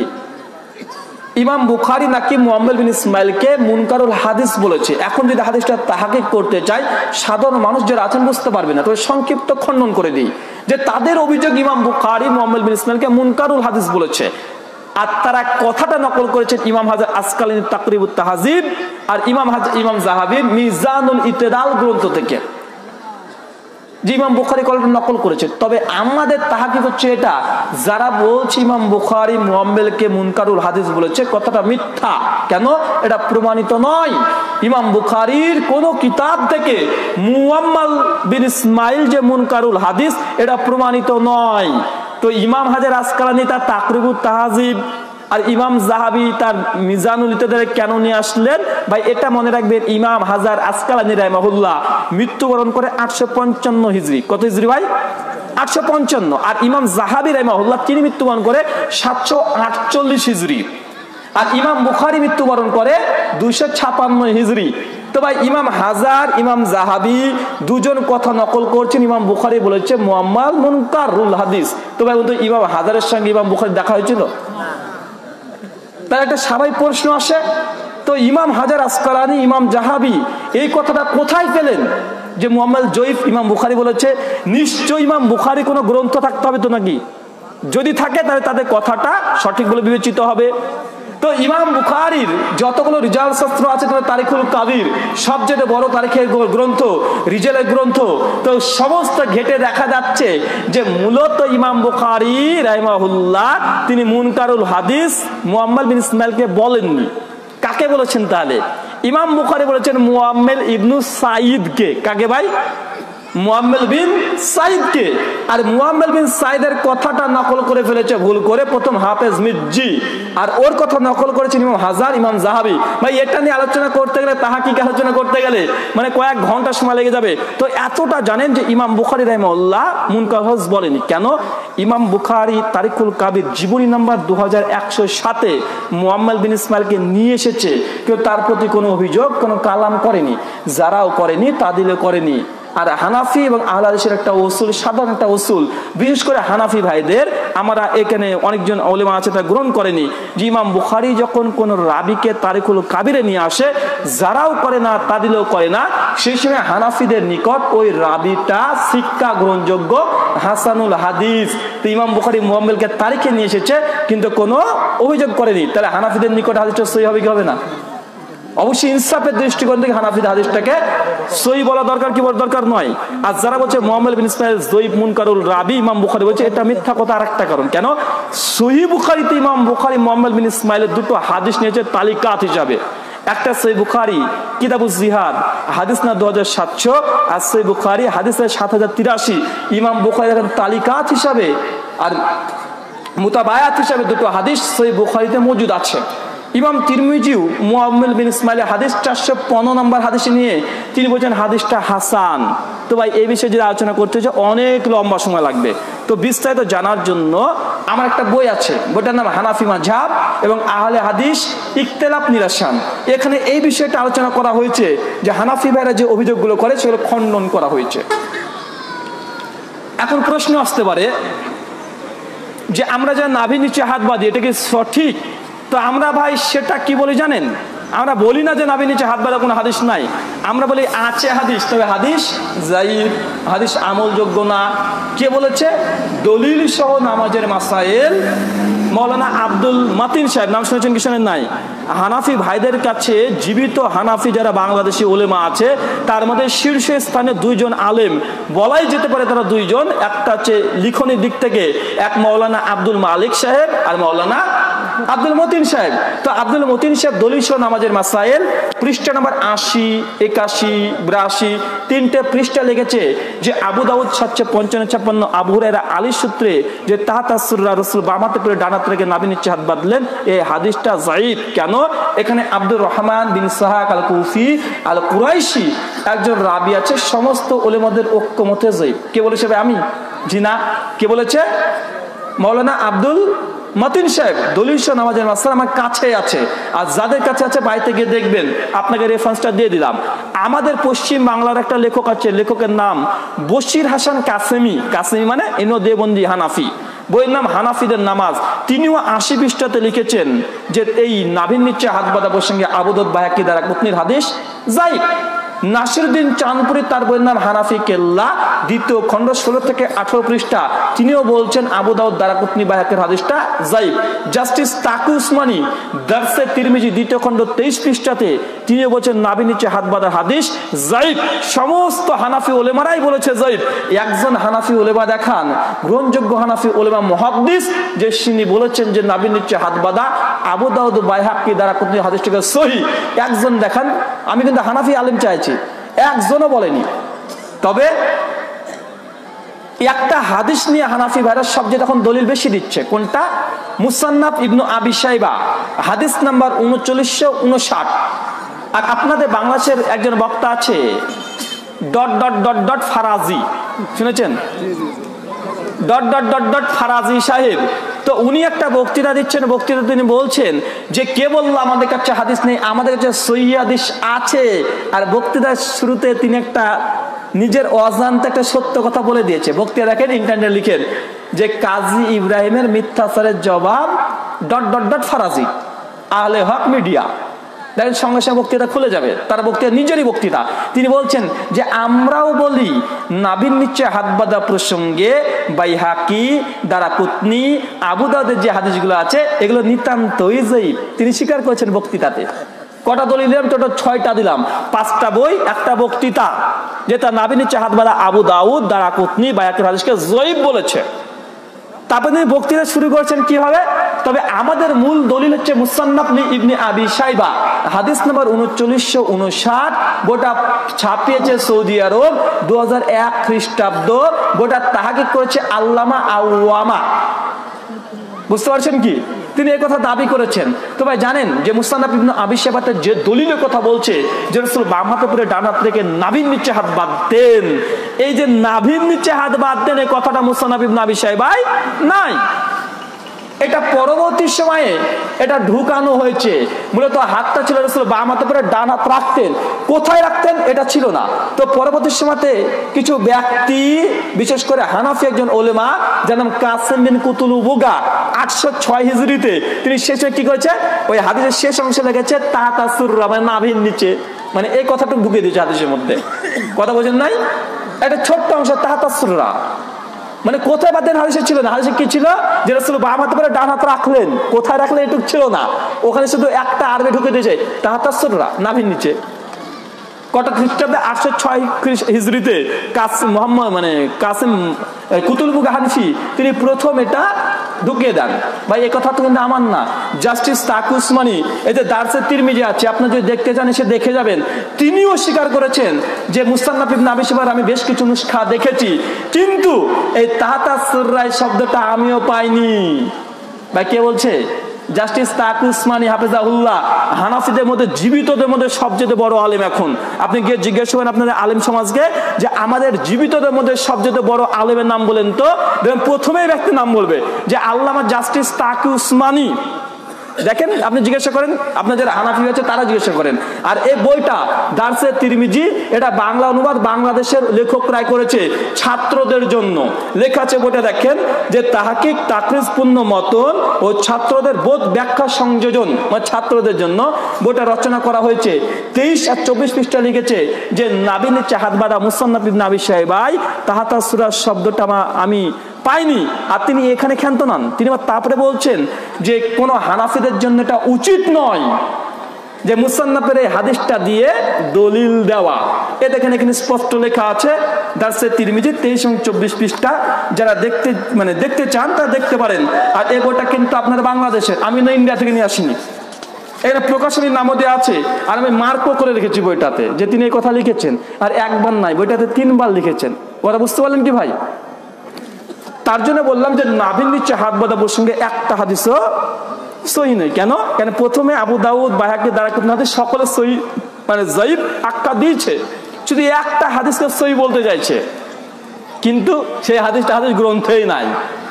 সে যেটাকে সহিহ বলতে হাদিসের গ্রন্থেই নাই। মানে বন্দা নারী সন্তান দেখেছি, বোঝেন নাই ভাই? বলছে বন্দা নারী সন্তান দেখেছি। আরে বন্দা নারী সন্তান দেখবেন কিভাবে? তো হাদিসই গ্রন্থে নাই, তো হাদিস সহিহ হয় কিভাবে?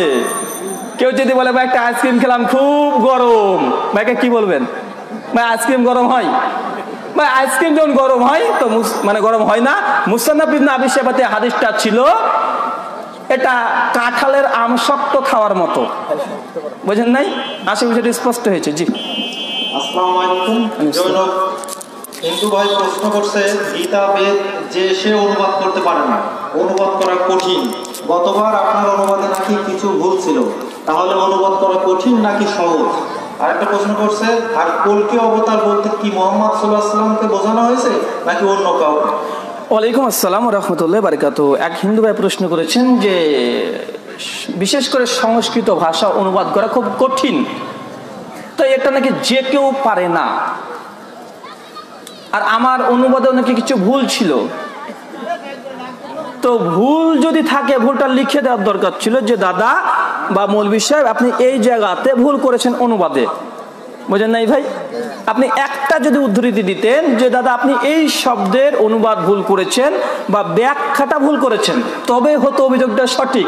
কিন্তু আপনি শুধু বললেন, অভিযোগ করলেন অনুবাদ ভুল ছিল, কোনটা ভুল ছিল প্রমাণ যদি না দেন কিভাবে হবে?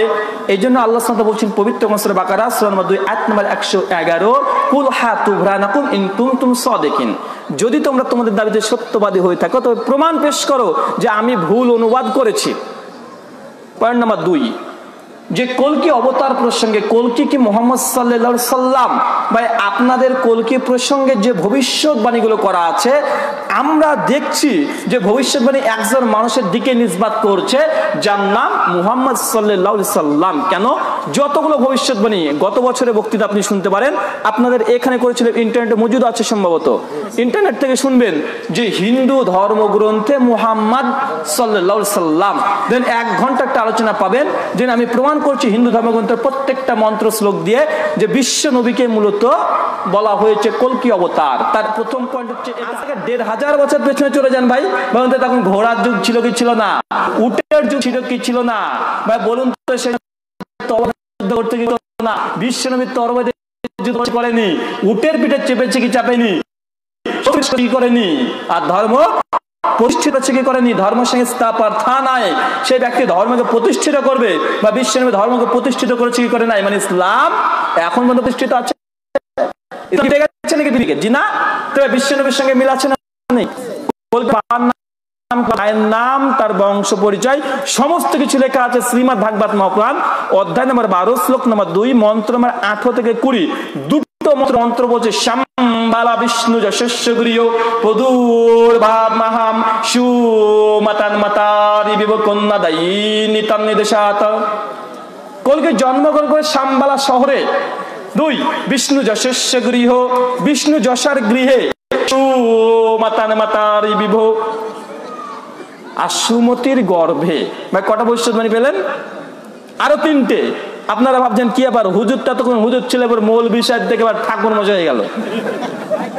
যে ভবিষ্যৎবাণী 3টে। 1, যেখানে জন্মগ্রহণ করবে বিষ্ণু যশা, সরি শাম্বালা, জায়গার নাম কি ভাই? শাম্বালা। শাম্বালা শব্দের অর্থ কি? শান্তিতে পরিপূর্ণ একটি জায়গা। ভাই বিশ্বনবী কোথায় জন্মগ্রহণ করেছে? মক্কা। মক্কাকে বলা হয় দারুল আমান, শান্তিতে পরিপূর্ণ একটি জায়গা। মন্ত্র 2 বিষ্ণু যশস্য গৃহ, বিষ্ণু যশার গৃহে, মানে তার বাবার নাম হবে বিষ্ণু যশা। বিষ্ণু শব্দের অর্থ রক্ষাকর্তা, যশা মানে দাস, মানে ইয়াস থেকে এসেছে সর্বশক্তিমান ঈশ্বরের দাস। ভাই বিশ্বনবীর পিতার নাম কি ছিল? আব্দুল্লাহ, বাংলা করলে আল্লাহর দাস, আল্লাহর গোলাম। 3 সুমাতান মাতারি বিভ, তার মায়ের নাম হয় সুমতি। ভাই সুমতি মানে শান্তিময় অচঞ্চল। ভাই আমাদের নবীর মায়ের নাম কি ছিল? আমিনা, মানে শান্তিময় অচঞ্চল। তো যতগুলো ভবিষ্যৎবাণী করা হচ্ছে হিন্দু ধর্মগ্রন্থে যে একজন ব্যক্তি আসবে আসবে আসবে, আমরা দেখছি বিশ্বনবীর জীবনী থেকে অলরেডি তিনি চলে এসেছে। বুঝেন নাই? ওদের ধর্মগ্রন্থ বলছে আসবে, আর হিন্দু ভাইরা চায়, মানে হা করে বসে আছে এ অবতার কবে আসে, কবে আসে, কবে আসে, যখনই আসবে তখন অনুসরণ করব। তো আমাদের গবেষণা ভাই যে আপনাদের অবতার অলরেডি চলে এসেছে, আর তিনি হচ্ছেন বিশ্বনবী মুহাম্মদ সাল্লাল্লাহু আলাইহি ওয়াসাল্লাম। কলকি পুরাণ 2য় অধ্যায় মন্ত্র নম্বর 5 পরিষ্কার ভাবে বলছে চতুর্বিবাদ ত্রিবিদ এবং কলিস্যামি কালিক্ষায়ম। এই কলকি অবতার যখন পৃথিবীতে আসবে চতুর্বিবাদ ত্রিবিদ এবং, ভাই চতুর মানে কি? চতুর মানে 4, ভাতৃভি মানে তার 4 জন ভাই থাকবে, বন্ধু থাকবে। ভাই বলুন তো বিশ্বনবীর 4 জন ভাই বন্ধু দোস্ত ছিল কি ছিল না? হযরত আবু বকর, ওমর, ওসমান আর আলী রাদিয়াল্লাহু তাআলা আনহুম 4 জন খলিফা ছিল কি ছিল না? অবশ্যই ছিল। চতুর্বিবাদ ত্রিবিদ এবং কলিস্যামি কালিক্ষাম, আর এই ব্যক্তি এই 4 জনকে নিয়ে শত্রু বিনাশ করবে। 4 খলিফা বিশ্বনবীর সঙ্গে থেকে যুদ্ধ করছে কি করে নাই? শত্রু ধ্বংস করেছে কি করে নাই? বলুন তো আর প্রমাণ লাগবে? বিস্তারিত জানার জন্য ইউটিউবে যান, Br Rahul Hossain, concept of god in Hinduism and Islam, the real secret scriptures, এটা একটা দেখতে পারেন। আর অমুসলিমকে দাওয়াত দেওয়ার পথ পদ্ধতি, এটাও দেখতে পারেন। 4-5টা বক্তৃতা আছে আমার এই বিষয়ে পড়ে, আপনি 4-5 ঘন্টা ধরে বক্তৃতা শুনতে পারেন শুধু হিন্দু ধর্মগ্রন্থে পুরে তাদের মন্ত্রের আলোকে।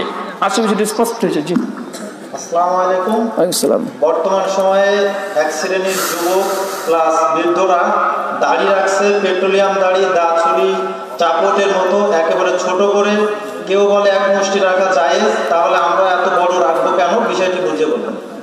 ওয়ালাইকুম আসসালাম ওয়া রাহমাতুল্লাহি ওয়া বারাকাতুহু। আশ্চর্য প্রশ্ন ভাইবা, যে অনেক যুবক আছে যে দাড়ি রাখছে, চুলও মাঝে মধ্যে রাখে হানি সিং এর মতো, আর দাড়ি রাখে দেখাচ্ছে এইদিকে নাই এখানে একটু রেখেছে, মানে নিজের ইচ্ছা মতো ডিজাইন করছে। তো এটার বিধান কি? তো ভাই, যখন গরু ছাগলের মানুষ কিনতো তখন চিহ্নিতকরণ করার জন্য তার গায়ে একটা ছুরি চালিয়ে দিত, এটা আমার গরু, বুঝেন না? তো আপনি কি হারিয়ে যাওয়ার ভয় আছে নাকি, যে সবার দাড়ি যদি একরকম হয়ে যায় তা আপনি এই সাইড একটু ছোট করছেন, এদিকে বড় রাখছেন?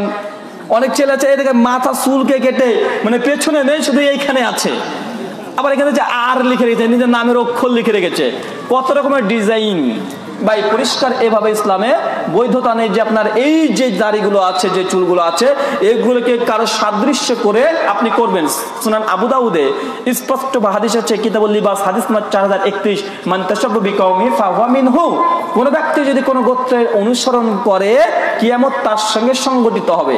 এখন যদি আপনি হানি সিং এর মতো চুল রাখতে চান, তো ওই যে কে যেন নাম, অক্ষয় কুমার, তার পিছনে আপনি কিয়ামতে উঠবেন, বুঝেন নাই?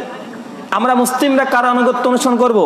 লাকাদ কানা লাকুম ফি রাসূলিল্লাহি উসওয়াতুন হাসানা, নিশ্চয়ই বিশ্বনবীর মধ্যে মুমিনদের জন্য উত্তম আদর্শ আছে। সূরা আহজাব সূরা 33 আয়াত নম্বর 21। তাই ইসলাম এটা অনুমোদন দেয় না যে আপনি চুলগুলোকে এইভাবে কাউকে দেখে আপনি রাখছেন, এটা ইসলাম অনুমোদিত নয়। আর 2 নম্বর পয়েন্ট, দাড়ি রাখার মাসালা, দাড়ি কেমন রাখবেন? তো হানাফি, শাফিঈ, মালিকি, হাম্বলি 4 মাযহাবের ঐক্যমতে দাড়ি রাখা ফরজ, দাড়ি রাখা ফরজ। মাসালা নাম্বার 2, 4 মাযহাবের ঐক্যমতে দাড়িকে চেঁচে হিজরা করা এটা হারাম। মাসালা নাম্বার 3, যে দাড়িটাকে নিজের গতিতে ছেড়ে দেওয়া এটা সুন্নাত। ইখতিলাফ কোথায় আছে জানেন? এক মুষ্টির পরে রাখতে পারবো কি পারবো না। হানাফিরা বলেছে এক মুষ্টির পরে কেটে ফেলতে পারেন, বুঝেন নাই? কেটে ফেলতে পারেন। আমাদের মাসালা না, এক মুষ্টির পর ছেড়ে দেন, এটাই উত্তম, বুঝেন নাই ভাই? তাহলে ভাই মত পার্থক্য কোথায় আছে? অনেকে ভাবে যে দাড়ি রাখা সুন্নাত। জি, দাড়ি রাখা সুন্নাত এটা নয়, দাড়ি রাখাটা ফরজ। দাড়িকে চাচা হারাম, দাড়িকে ছেড়ে দেওয়া আমরা বলি সুন্নাত। আর হানাফি ভাইরা কোথায় সুন্নাত বলেছে? এক মুষ্টির পর রাখাটা সুন্নাত না ছাটাটা সুন্নাত? ইখতিলাফ কোথায়? দাড়ি রাখা সুন্নাত এটা নাকি নাকি না, এটা নিয়ে নয়। এজ এ মুসলিম হিসাবে দাড়ি রাখাটা ফরজ। আর দাড়ির দৈর্ঘ্য কত দূর হবে এটা নিয়ে ইখতিলাফ আছে, মত পার্থক্য আছে। তো আমি এই জন্য বলি ভাই, যেখানে মত পার্থক্য আছে তো নাচতে নেমে ঘুঙুর দিয়ে লাভ নেই। দাড়ি যখন রেখে দিয়েছেন তো ভাই দাড়ি আবার চাষা ছাটা দরকার কি, বোঝেন না? নাচতে নেমে ঘুঙুর দিয়ে লাভ নেই তো রে ভাই, দাড়ি রেখে দিয়েছেন তো আবার ছাটাছাটি কি আছে? ছেড়েই রান্না যতদূর যায়। যেগুলো সন্ধ্যাচে দূরে থাকেন, কমপক্ষে এতটুক তো করবেন, দাড়িটা রাখেন। চাষা তো আর হানাফি মাযহাবে বলেনি, বলেছে নাকি রে ভাই? বলেছে তো বলেনি। হারাম তো সকলে বলেছে। কিছু কিছু যুবক ভাই আছে তারা দাড়ি রাখতে চায় না, কেন? জিজ্ঞাসা করলাম একদিন, উনি তখন বলছে, রুহুল আমিন ভাই, হ্যাঁ এখনো বিয়ে হয়নি, এখন দাড়ি রাখা যায়? বিয়ে হয়নি এখন দাড়ি রাখা যায়? যে কেন? বিয়ে হয়নি এখন যে দাড়ি রাখি তাহলে বউ ভালো পাবো না, মেয়েরা আমাকে বিয়ে করতে চাইবে না। আমি আরে বেটা আপনি কোন কি, আপনি বলেন কি? আরে মিসকাত আল মাসাবি 73 নম্বর হাদিস আল্লাহ রাসূল বলছে, আসমান জমির সমস্ত কিছু সৃষ্টির প্রায় 50,000 বছর আগে তাকদীর লেখাই আছে। তো আপনার দাড়ি থাকলে আপনি যে টুকটুকি লাল বউটা পাবেন, দাড়ি সাজলে ওটাই পাবেন। ভাই লেখাই তো আছে, আপনি টেনশন করছেন কেন রে ভাই, বোঝেন না? আপনি দাড়ি সুন্দর মানে চকচক করে রেখেছেন, ভাই দাড়ি চকচকে থাকলে যদি দেখা যায় একজন মেয়ের স্বামী মারা গেছে, মানে দ্বিতীয় বিয়ে করতে হতে পারে, বুঝেন নাই ভাই? আছে না সমাজে? তো এটা তাকদীর লেখা আছে, আপনি তো টেনশন করছেন কেন? ভাই ইউসুফ আলাইহিস সালামের এত সুন্দর চেহারা ছিল, ভাই দাড়ি রাখা অবস্থায় না দাড়ি চাচা অবস্থায়? ভাই ইউসুফ আলাইহিস সালামের দাড়ি ভরা, দাড়ি মানে মুখ ভরা দাড়ি দেখে একদম হাতের আঙ্গুল পর্যন্ত কেটে ফেলেছিল। ভাই আপনি মনে করছেন দাড়ি চেঁচে মেয়েদের হাতের আঙ্গুল কাটবেন? আরে আমাদের নবী দাড়ি রেখে মেয়েরা দেখে কি করেছে? হাতের আঙ্গুল কেটে ফেলেছে, বুঝতে পারেন হাত কাটছে না, ফল কাটছে। ভাই আপনি কত বড় নালায়েক তাহলে ভাবেন। আবার আপনি বলছেন যে না দাড়ি রাখছি না এই জন্য যে বিয়ে হবে না, ভাই তাকদীরকে অস্বীকার করে ফেলবেন এমন কথা বললে। পয়েন্ট নাম্বার 2, আমাদের এখানে অনেকজন চাচা বয়সের মানুষকে দেখছি যে চাচারাও দাড়ি রাখে, কি ব্যাপার? যুবকরা নালে বিয়ে হবে না, বউ ভালো পাবে না, এটা একটা বাহানা, একটা কৌশল, একটা ওজোর পেশ করেছে। চাচাকে আবার দ্বিতীয় বিয়ে করবেন নাকি? মানে দ্বিতীয় একটা চান্স নিচ্ছেন নাকি রে ভাই? যদি চান্স নেন তো ঠিক আছে, তবে চান্স যদি না নেন তবে আপনি আবার রেখেছেন মানে ছেলের মতো আপনি চেঁচেছেন কেন? মহান সত্তা আল্লাহর পক্ষ থেকে এ দোয়া দাবি যে আল্লাহ সুবহানাহু ওয়া তাআলা রাসূলের সুন্নতি তরিকায় আমরা যেন দাড়ি রাখতে পারি এমন তৌফিক সকলকে দান করো। সকল বলি আল্লাহুম্মা আমিন। আসসালামু আলাইকুম। একদিনই ভাই প্রশ্ন করছে, ইউটিউবের বক্তৃতা দেখতে অনেক বক্তৃতার মাঝে দেখা যাচ্ছে কিছু শ্রোতা হঠাৎ করে লাফিয়ে পড়তেছে, বাঁশ বেয়ে ঠেলে উঠতেছে, হুজুরকে শ্বাসে ধরছে। আসলে কোরআন সুন্নাহ থেকে এমন কোন আমল ইবাদত আছে কিনা যেটা করার ফলে এটা করে, বিষয়টা বুঝিয়ে বলুন। ওয়ালাইকুম আসসালাম ওয়া রাহমাতুল্লাহি ওয়া বারাকাতুহু। মানে বক্তার হুজুরে বক্তৃতা দিচ্ছে আর মাঝে মধ্যে বেশ কিছু শ্রোতা ফানা ফিল্লা হয়ে যাচ্ছে, আর স্টেজে উঠে বক্তাকে গড়মট করে চেপে ধরছে, একটা থাপ পরে ফেলছে, গাছের উপরে উঠছে, কখন এগুলো ঘুরছে। তো এগুলো কি বৈধ ভাই? এগুলো আমরা দলিল দেবো কি? তারাই দলিল দিয়ে রেখেছে, তাদের দলিল খণ্ডন করলে হয়ে যায়। যখন তারা বলে যে আস্তে আমিন বলা সুন্নাত, তখন দলিল কি পেশ করে? সূরা আরাফের 55 নম্বর আয়াত, যে আল্লাহকে ডাকতে হয় অনুচ্চ স্বরে ভয় ভীতি সহকারে। ভাই তারা দলিল দেয় কি দেয় না? ভাই তারাই দলিল দেয়। তবে যখন জিকির আজকার করছেন, লাফাচ্ছেন গরু ছাগলের মতো, এইভাবে কি আপনি মনে করেন যে আল্লাহ রাসূল কোন সাহাবী এইভাবে লাফাতো বা আল্লাহ রাসূল লাফাতো আর জিকির করতো? বা আপনি কি ভাবতে পারেন? চিন্তা করেন ভাই, কোরআন হাদিস দরকার না, আপনি নিজে চিন্তা করেন যে হুজুররা যে লাফাচ্ছে, গাছে উপরে উঠে পড়ছে, এটা কি কোনো সাহাবী করেছে? আপনি কি ভাবতে পারেন যে সাহাবীরা এরকম করে জিকির করেছে বা আল্লাহ রাসূল এইভাবে লাফাতেন? ভাই মনে হচ্ছে একটা বিরক্তিকর একটা চিন্তা, বা চিন্তাটাকে আপনি মেনে নিতে পারবেন না। তবে যেটা রাসূল করেননি, সাহাবীরা করেননি, সেটা আপনি ইসলাম মনে করে করলে সেটা কি ইসলাম হতে পারে? জি না। মানে আমেলা আমালান লাইসা আলাইহি আমরুনা ফাওয়ারাদ্দুন। যে ব্যক্তি এমন কোন আমল করলো যে আমলটা বিশ্বনবী বলেননি, করেননি, অনুমোদন দেয়নি, সে আমলটা যতই ভালো লাগুক না কেন সেটা মারদুদ, প্রত্যাখ্যাত, বাতিল। সহিহ বুখারী হাদিস নাম্বার 2697, সহিহ মুসলিম হাদিস নাম্বার 1718, সুনান ইবনে মাজাহ হাদিস নাম্বার 14, সুনান আবু দাউদ হাদিস নাম্বার 4606, মিশকাত হাদিস নাম্বার 140, আর বিশেষ করে সুনান দারিমি খোলেন 204 নম্বর হাদিস। খন্দকার আব্দুল্লাহ জাহাঙ্গীর রাহিমাহুল্লাহ তার ইলাউ সুনানে এই হাদিসটা তিনিও নিয়ে এসেছেন। বিখ্যাত ঘটনা, আব্দুল্লাহ বিন মাসউদকে একদিন আবু সাঈদ খুদরি রাদিয়াল্লাহু তাআলা আনহু বলছে, আবু সাঈদ খুদরি এসে আব্দুল্লাহ বিন মাসউদের কাছে এসে বলছে যে চলেন আপনাকে একটা জিনিস দেখাবো, মসজিদে চলেন। চলেন, নিয়ে চলে গেছে।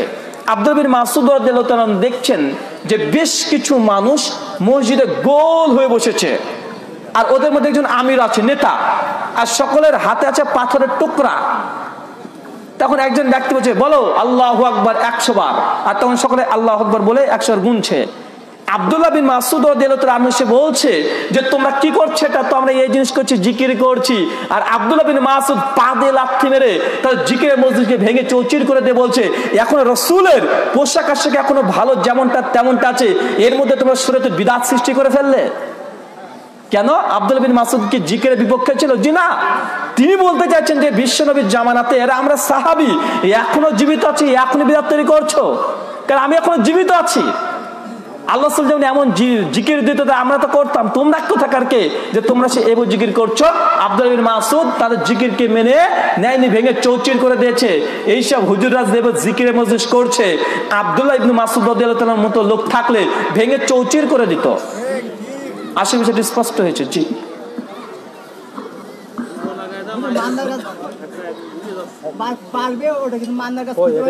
কি বলে মান্দা কি রে ভাই?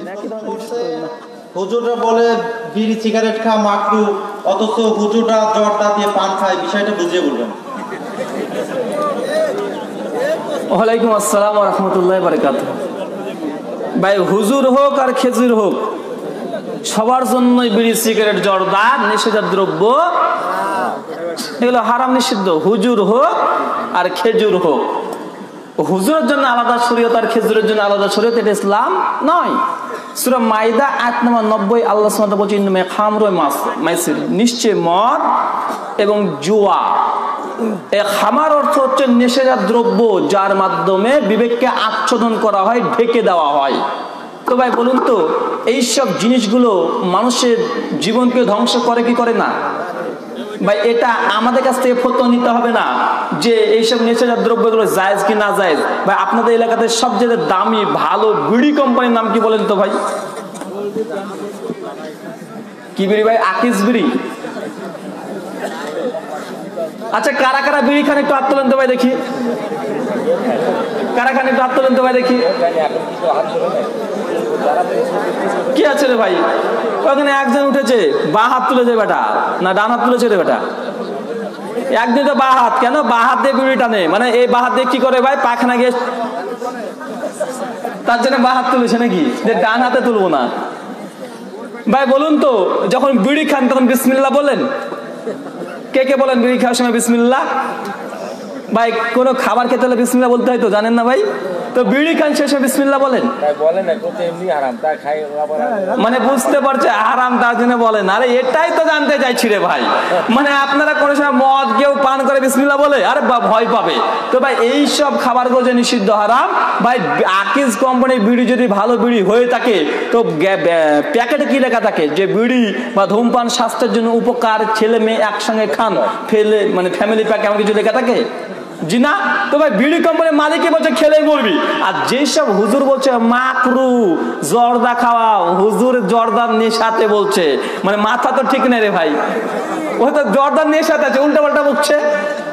তো হুজুর মাকরু মানে কি? মাকরু মানে ক্ষতিকর, মাকরু মানে খারাপ, মাকরু মানে অপছন্দনীয়, মাকরু মানে নিন্দনীয়। তো ভাই হুজুর কি খাচ্ছে? হুজুর খারাপ খাচ্ছে ভাই। হুজুর কি খাচ্ছে?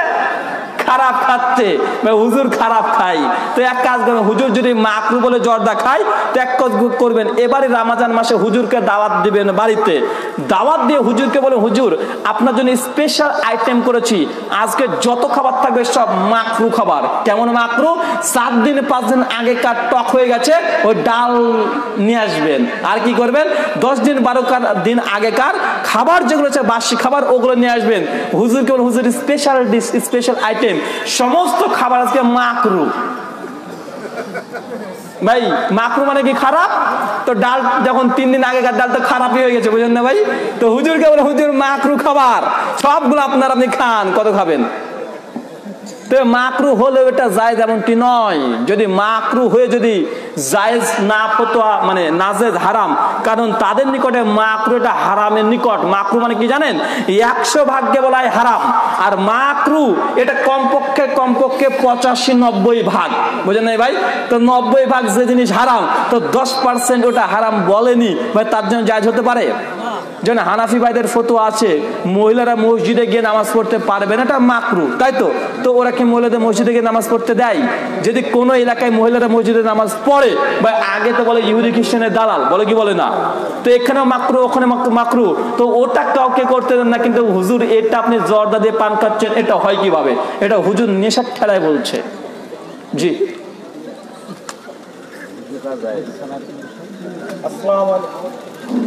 আসসালামু আলাইকুম।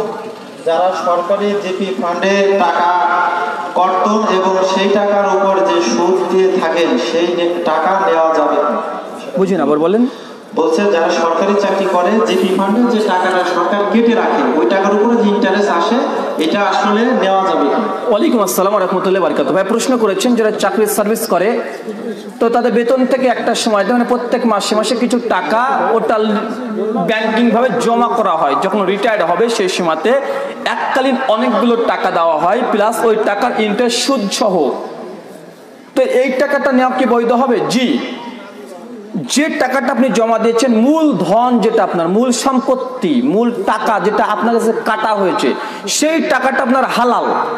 আর যেটা অতিরিক্ত দেওয়া হয়েছে বা যেটা ইন্টারেস্ট দেওয়া হয়েছে, এটা আপনি নিতে পারবেন না। কথা বোঝেন নাই? যেটা আপনি গুছিয়েছেন, প্রত্যেক বছরে প্রত্যেক মাসে 2000 টাকা করে কাটতো, বছরে 12-24 টাকা, এটা 3 বছরে দেখা যায় 36,000 টাকা হয়েছে। তো আপনার টাকা কত? 36,000 টাকা।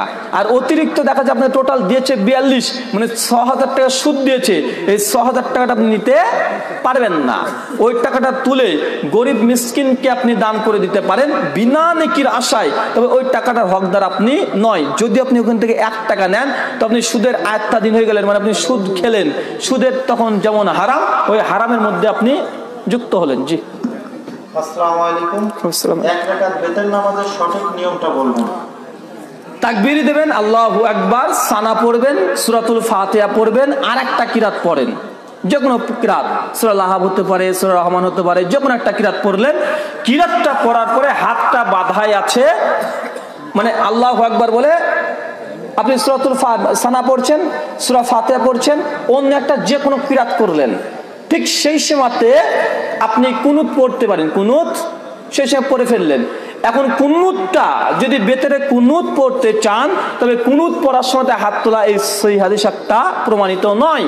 তো কুনুতের নাজেলের সময় হাত তুলতে হয়, বুঝেন নাই ভাই? শুধু বেতরে কুনুত পড়লে হাত তোলার দরকার নেই, কেন এখানে হাদিস সহিহ প্রমাণিত নয়। কিন্তু কুনুতের নাজেলা যখন করবেন তখন আপনাকে হাত তুলতে হবে। তা আমরা অনেকে দেখা যায় যে কুনুত পড়ছি তাও আমরা হাত তুলি, জি এটা সঠিক নয়, এটা আহলে হাদিসদের মধ্যে একটা ভুল, এটাকে সংশোধন করতে হবে। 2 নাম্বার, যে কুনুত ছাড়া কি বেতের হয়? যে কুনুত যদি আপনি না জানেন আপনার বেতের হয়ে যাবে, তবে কুনুতটা আদায় করা বা কুনুতটা মুখস্থ করা অতীব জরুরি। কথা কি বুঝতে পারলেন? আশা করি সেটা স্পষ্ট হয়েছে। জি, আসসালামু আলাইকুম। আহলে হাদিস বলতে কি শুধু মুহাদ্দিসদেরকে বোঝায়? বিষয়টা বুঝিয়ে বলুন। ওয়ালাইকুম আসসালাম ওয়া রাহমাতুল্লাহি ওয়া বারাকাতুহু। ভাই প্রশ্ন করেছেন আহলুল হাদিস বলতে কি মুহাদ্দিসগণকে বোঝানো হয়? মানে আমাদের মধ্যে এক শ্রেণীর মানুষের অভিযোগ আছে, যখন আমরা বলি আমরা আহলুল হাদিস, তখন তারা অভিযোগ করে যে তোমরা আহলুল হাদিস কিভাবে হতে পারো? আহলুল হাদিস তো মুহাদ্দিসগণ, যারা হাদিসের মুহাদ্দিস, ইমাম বুখারী, ইমাম শাফিঈ, ইমাম আহমদ, ইমাম মুসলিম, ইমাম আবু দাউদ, এরা মুহাদ্দিসগণই আহলুল হাদিস। সাধারণ আমজনতা আহলুল হাদিস নয়, এটা তাদের অভিযোগ। যে এই অভিযোগটা সঠিক নয়। সালেফে সালেহিন থেকে প্রমাণিত আহলে হাদিস 2 ধরনের মানুষ। কয় ধরনের ভাই? 2 ধরনের। এক আলিম ফিল হাদিস, আর এক আমিল ফিল হাদিস। আলিম ফিল হাদিস মানে যারা হাদিসের মুহাদ্দিস, হাদিস মুখস্থ করে, গবেষণা করে, সনদ মতন নিয়ে আলোচনা করে, এরা হচ্ছে আহলুল হাদিস। আর 2 নম্বর ক্যাটাগরি আহলুল হাদিসের আমিল ফিল হাদিস, যারা হাদিসের উপরে আমল করে। কথা বোঝেন নাই? কয় ধরনের? 2 ধরনের। তো ইমাম বুখারী, মুসলিম, আবু দাউদ, তিরমিজি যারা মুহাদ্দিস, অবশ্যই তারা আহলুল হাদিস, কোনো দ্বিমত নেই। হানাফি ভাইদের মধ্যেও নেই, আমাদের মধ্যেও নেই। কিন্তু সাধারণ মানুষকে আহলুল হাদিস হতে পারে? জি হতে পারে। কেন? যারা হাদিসের উপরে আমল করেছে তারাও আহলুল হাদিস। এই কথাটা একজন নয়, কমপক্ষে 10 জন সালাফরা বলে গেছে। তার মধ্যে প্রথম বলেছে যিনি, তিনি ইমাম আহমদ ইবনে হাম্বল রাহিমাহুল্লাহি তাআলা। তিনি জন্মগ্রহণ করে 164, মৃত্যুবরণ করে 241 হিজরি। তার কথা নকল করেছে খাতিব বাগদাদি, তার বিখ্যাত গ্রন্থ জামে, প্রথম খণ্ড 183 নম্বর হাদিস, মানে 183 নম্বর হাদিসের আলোচনা দ্রষ্টব্যে নিয়ে এসেছে ইমাম খাতিব। যে ইমাম আহমেদ বিন হাম্বলকে জিজ্ঞাসা করে যে আহলুল হাদিস বলতে কাদেরকে বোঝা হয়, তো তিনি 2 জনের নাম বলেছে, এক আমিল ফিল হাদিস আর এক আলিম ফিল হাদিস। যে হাদিসের উপরে আমল করে এরাও আহলুল হাদিস, আর যারা হাদিস মুখস্থ করে মুহাদ্দিস, এরাও আহলুল হাদিস। কথা কি বুঝতে পারছেন? 2 ধরনের। এই কথাটা ইমাম ইবনু তাইমিয়া রাহিমাহুল্লাহ মৃত্যু 788 হিজরি তার মাজমু আল ফাতওয়া 4th খণ্ড 95 পৃষ্ঠায় তিনিও ঠিক এই কথাটা লিখেছেন যে আহলুল হাদিস হচ্ছে 2 শ্রেণীর ব্যক্তি। ইমাম ইবনু হিব্বান রাহিমাহুল্লাহ তার সহিহ ইবনু হিব্বানের 6162 নম্বর হাদিসে আহলে হাদিসের 3টে বৈশিষ্ট্য বর্ণনা করেছে। কয়টা ভাই? 3টে। এক, যে তারা হাদিস মুখস্থ করে। 2, তারা হাদিসের প্রতি আমল করে। 3, তারা শিরক এবং বিদআতের মূল উৎপাটন করে। বুঝেন নাই ভাই? তো আহলে হাদিস বলতে শুধু মুহাদ্দিসগণ, এই কথা সঠিক নয়। এবার একটা যৌক্তিক জবাব। যৌক্তিক কেমন জবাব ভাই বলুন তো? আমাদের সমাজে একটা হানাফি ভাইদের মধ্যে একটা ফিরকা আছে যারা বলে দেওবন্দি, আছে না নেই? তবে তাদেরকে জিজ্ঞেস দেওবন্দি কি, তো তারা বলে যে ওলেমাই দেওবন্দ, মানে দেওবন্দি বলতে এটাই বোঝানো হয় ভারতবর্ষের উত্তর প্রদেশে একটা মাদ্রাসা আছে যেটার নাম দারুল উলুম দেওবন্দ। 1867 খ্রিস্টাব্দে এটা প্রতিষ্ঠিত হয়। তো দেওবন্দি কাকে বলা হয়? যারা দেওবন্দ মাদ্রাসায় পড়েছে তারাই তো দেওবন্দি। কিন্তু ভাই সাধারণ মানুষ তারা দেওবন্দি দাবি করছে, তারা কি দেওবন্দি মাদ্রাসায় পড়েছে? তারা তো পড়েনি। তো তারা নিজেদেরকে দেওবন্দি নিসবাত করছে কেন? কারণ কারণ হচ্ছে এটা যে দেওবন্দি মাদ্রাসায় যারা পড়ে তারা অবশ্যই দেওবন্দি, কিন্তু যারা দেওবন্দের আকীদা মানহাজ মেনে চলে এরাও দেওবন্দি। মানে সাধারণ আমজনতা মাঠ পাস লোক দেওবন্দ মাদ্রাসা কোনো দেখেইনি, সেও দেওবন্দি দাবি করে কি করে না। ঠিক একইভাবে যারা হাদিসের মুহাদ্দিসগণ তারাও আহলুল হাদিস, আর আমরা যারা মুহাদ্দিসের অনুসরণ করি হাদিস মানে আমরাও আহলুল হাদিস, একই বিষয়। আসলে বিষয়টি স্পষ্ট হয়েছে। জি আসসালামু আলাইকুম। রুকু থেকে সোজা হয়ে দাঁড়িয়ে আমরা যখন বলি রব্বানা লাকাল হামদ হামদান কাসিরান তয়্যিবান মুবারাকান ফি, প্রত্যেক ওয়াক্তে মুসল্লি উচ্চ স্বরে এটা বলা যাবে কি? যদি বলা যায় রাসূল সাল্লাল্লাহু আলাইহি ওয়াসাল্লামের তরফ থেকে দলিল দিবেন। ওয়ালাইকুম আসসালাম ওয়া রাহমাতুল্লাহি ওয়া বারাকাতুহু। সহিহ বুখারীতে হাদিস হচ্ছে যে একদা সালাত আদায় করাচ্ছিল, এই মতো পরিস্থিতিতে সামি আল্লাহু লিমান হামিদা এটা বলার পরে পরে দোয়াটা উচ্চ স্বরে পাঠ করা হলো। আর আল্লাহ মুহাম্মদ সাল্লাল্লাহু আলাইহি ওয়াসাল্লাম তখন সঙ্গে সঙ্গে জিজ্ঞাসা করলেন কে পাঠ করলো? তো অমুকজন। তখন আল্লাহ বলছে আমি দেখলাম যে ফেরেশতারা তার নেকি লিপিবদ্ধ করার জন্য দৌড়াদৌড়ি করছিল, তাড়াতাড়ি করছিল, পাড়াপাড়ি করছিল, মানে দ্রুত গতিতে তারা আগ্রহ প্রকাশ করছিল। তো এই হাদিসের আলোকে কেউ যদি এখানে উচ্চ স্বরে যদি বলে এটা জায়েজ, তবে অন্যান্য হাদিসও আছে যে কেউ যদি মনে মনে মানে অনুচ্চ স্বরে, মনে মনে সম্পূর্ণ আলাদা জিনিস। অনুচ্চ স্বর মানে জিহ্বা লড়বে, শব্দ হবে না। অনুচ্চ স্বরে বলা এটা দুটোই জায়েজ, তার জন্য আমরা দুটোকে জায়েজ বলি। বোঝেন নাই ভাই? আমাদেরকে যে হানাফিদের বিরোধিতা করতেই হবে এমনটি নয়, এখানে জোরেও প্রমাণিত আস্তেও প্রমাণিত, দুটোই সহিহ সনদ, দুটোই আমল করতে পারেন। যারা জোরে বলছে তাদেরকেও বাধা দিতে পারবেন না, যারা আস্তে বলছে তাদেরকেও বাধা দেওয়া উচিত নয়। আশা করি স্পষ্ট হয়েছে। জি আসসালামু আলাইকুম। সমাজে প্রচলিত মোনাজাত এটা যদিও এখন আলেমদের কাছে সুস্পষ্ট যে বেদাত, তারপরে ম্যানেজিং কমিটির চাপে বা চাকরি হারানোর ভয়তে এখনো করে যাচ্ছে। আলহামদুলিল্লাহ এই বিষয়ে একটু বুঝিয়ে বলবেন। ওয়ালাইকুম আসসালাম ওয়া রাহমাতুল্লাহি ওয়া বারাকাতুহু। ভাই প্রশ্ন করেছেন যে বুঝে নিয়েছে উনি এটা বিদআত, তবে সমাজের চাপে বা ম্যানেজিং কমিটির ভয়ে তিনি করছেন। ভাই ভয় তো আল্লাহকে করা উচিত। উত্তাকুল্লাহ, আল্লাহকে ভয় করো, হাক্কা তুকাতিহি, যেমন ভাবে ভয় করা উচিত। ওয়ালা তামুতুন্না, আর তোমরা মৃত্যুবরণ করো না কখন কতক্ষণ ইল্লা ওয়া আনতুম মুসলিমুন, যতক্ষণ না তোমরা মুসলিম হচ্ছ। সূরা ইমরান 1:2। ভয় করতে হবে আল্লাহকে। ভাই আপনি কি ইবাদত করেন, সালাত নামাজ আদায় করেন আপনার পাড়ার মেম্বার বা স্ত্রী একে খুশি করার জন্য, না আল্লাহর সন্তুষ্টির উদ্দেশ্যে? কাকে ভাই? আল্লাহ সন্তুষ্টির উদ্দেশ্যে। এখন যদি আপনি মসজিদের কর্তৃপক্ষকে সন্তুষ্ট করার যদি সালাত আদায় করেন, তাহলে ওই সালাত বা ওই নামাজ আল্লাহ কবুল এমনি করবে না। তাই আপনি মুনাজাত করেন না করেন আপনার ব্যাপার। ভাই সালাত কার জন্য আদায় করতে হবে? ইন্না সালাতি, নিশ্চয় আমার সালাত, ওয়া নুসুকি, আমার কুরবানি, ওয়া মাহইয়া, আমার জীবন, ওয়া মামাতি, আমার মরণ, লিল্লাহি রাব্বিল আলামিন, সে মহান সত্তা আল্লাহ সুবহানাহুর জন্য। সূরা আনাম 8:62। তো এখানে কি বুঝলেন? সমস্ত ইবাদত কার জন্য, কার ভয় করতে হবে? আল্লাহর ভয়ে। এখন সমাজের ভয়ে যদি আপনি বিদআত করেন, তো বিদআত করলে এমনিতে ইবাদত কবুল হবে না। কেন? কুল্লু বিদআতুন দালালা, প্রত্যেকটা বিদআত হচ্ছে গুমরাহি, আর প্রত্যেকটা বিদআতের পরিণাম জাহান্নাম। সুনান নাসাই কিতাবুল ইদাইন হাদিস 1578। তাই ভাই সমাজের ভয়ে কোনো বিদআতকে জিয়ে রাখা এটা সঠিক নয়। কেন? আপনার ইহকালও বরকত পাবেন না, আর পরকালে জাহান্নাম যেতে হতে পারে। তাই এটা মানুষকে খুশি করার জন্য এমনটি করিয়েন না। জি তো যাই হোক, আমরা অনেকক্ষণ ধরে আলোচনা করছিলাম, আমরা আর বেশিক্ষণ আলোচনা করব না। আমরা আপনাদেরকে যেটা বোঝানোর চেষ্টা করছিলাম, বক্তৃতা মনে আছে যে বক্তৃতা বোঝাচ্ছিলাম এটাই যে আমাদের প্রতি যে অভিযোগগুলো আছে মূলত এগুলো আমাদের প্রতি অভিযোগ করা ঠিক নাই। আমরা এইসব জিনিসগুলো মানি, কিন্তু আমাদের প্রতি অতিরিক্ত অপপ্রচার করা হচ্ছে। কথা বুঝতে পারলেন কি? এটা আপনাকে বক্তৃতার মধ্যে বোঝানোর চেষ্টা করছিলাম। যাই হোক, আমরা আলোচনা এখানে শেষ করব। বিশেষ ঘোষণা, আমাদের এখানে বেশ কিছু বই আছে, আপনারা বইগুলো নিয়ে যাবেন। 3টে বই 200 টাকা দাম, 3টে বই 200 টাকা দাম। একটা আহলে হাদিস হানাফি মাযহাব ইখতিলাফ নিরসন, যেখানে 35টা মাসালা আছে, যতগুলো প্রশ্ন করেছে সব ওই বইটাতে দেওয়াই আছে। জি দিনী ভাইদের কাছে একটা দরখাস্ত, সেটা হচ্ছে আমাদের এক দিনী বোন, উনি ক্যান্সারে আক্রান্ত হয়েছে। ইনশাআল্লাহ ওনার জন্য দানের দরখাস্ত, আপনারা যে যার মতো করে একটু সাহায্য করবেন ইনশাআল্লাহ। এটা স্টেজের পরে এখানে দিয়ে গেলেই হবে ইনশাআল্লাহ, এখান থেকে কানেক্ট করে তাকে দেওয়া হবে ইনশাআল্লাহ। আসসালামু আলাইকুম। যেটা আমরা সুন্নতি দোয়া আছে ভাই, দোয়া আছে, আপনারা কে যাবেন না, সুন্নতি দোয়া আছে, দোয়া করেই মসজিদ ভাঙবেন। বুঝতে পারছেন? মহান সত্তা আল্লাহর কাছে দোয়ায় প্রার্থনা যে আল্লাহ সুবহানাহু ওয়া তাআলা আমাদের মধ্যে যারা অসুস্থ আছে তাদের সকলকে তুমি শিফায়ে কুল্লিয়া দান করো, সকলে বলি আল্লাহুম্মা আমিন। মহান সত্তা আল্লাহর কাছে দোয়ায় প্রার্থনা আমাদের সমাজের মধ্যে যে বিশৃঙ্খলা আছে আল্লাহ সুবহানাহু ওয়া তাআলা আমাদের মধ্যে ঐক্য আসা তৌফিক দান করে, সকলে বলি আল্লাহুম্মা আমিন।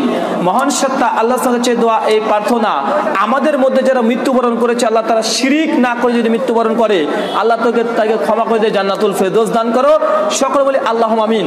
আমাদের মধ্যে যেসব ভাইরা আছে যারা এখন পর্যন্ত হালাল রিজিক তারা উপার্জন করতে পারে না, আল্লাহ তুমি আর রাজ্জাক, তুমি তাদের হালাল রিজিক দিয়ে জীবনটা পরিপূর্ণ করে দাও, সকলে বলি আল্লাহুম্মা আমিন। মহান সত্তা আল্লাহর কাছে চেয়ে দোয়া প্রার্থনা আমাদের পারিবারিক জীবনে যেসব মিল মহব্বত ভালোবাসা নেই, দ্বন্দ্ব ঝামেলা মারামারি স্বামী স্ত্রী ছেলে মেয়ে বউ শাশুড়ি এগুলো হয়ে থাকে আল্লাহ সুবহানাহু ওয়া তাআলা পরিবারের মধ্যে ভ্রাতৃত্ব এবং আমাদের ভালোবাসা জাগিয়ে দাও, সকলে বলি আল্লাহুম্মা আমিন। সর্বশেষে দোয়া যারা অসুস্থ আছে আল্লাহ সুবহানাহু ওয়া তাআলা তুমি আশ-শাফি, তুমি শেফা দান করে তুমি তাদের সকলকে শেফায়ে কুল্লিয়া দান করো, সকলে বলি আল্লাহুম্মা আমিন। এই দোয়া এই দাওয়া রেখে আজকের মতো আলোচনা প্রশ্নোত্তর দোয়া শেষ করলাম। সুবহানাকা আল্লাহুম্মা ওয়া বিহামদিকা আশহাদু আল্লা ইলাহা ইল্লা আনতা আস্তাগফিরুকা ওয়া আতুবু ইলাইক। আসসালামু আলাইকুম ওয়া রাহমাতুল্লাহি ওয়া বারাকাতুহু। আসসালামু আলাইকুম। জি দিনী ভাইদের কাছে একটা সাহায্য দরখাস্ত, ইনশাআল্লাহ আমাদের ফেসবুক ভালো পাচ্ছি না, দয়া করে আপনারা একটু তার জন্য একটু দান করেন, এটা সাহায্যের হাত আপনারা বাড়াই দেন, যেহেতু সে অনেক বড় একটা রোগে আক্রান্ত হয়েছে, ক্যান্সার। ইনশাআল্লাহ সবাই একটু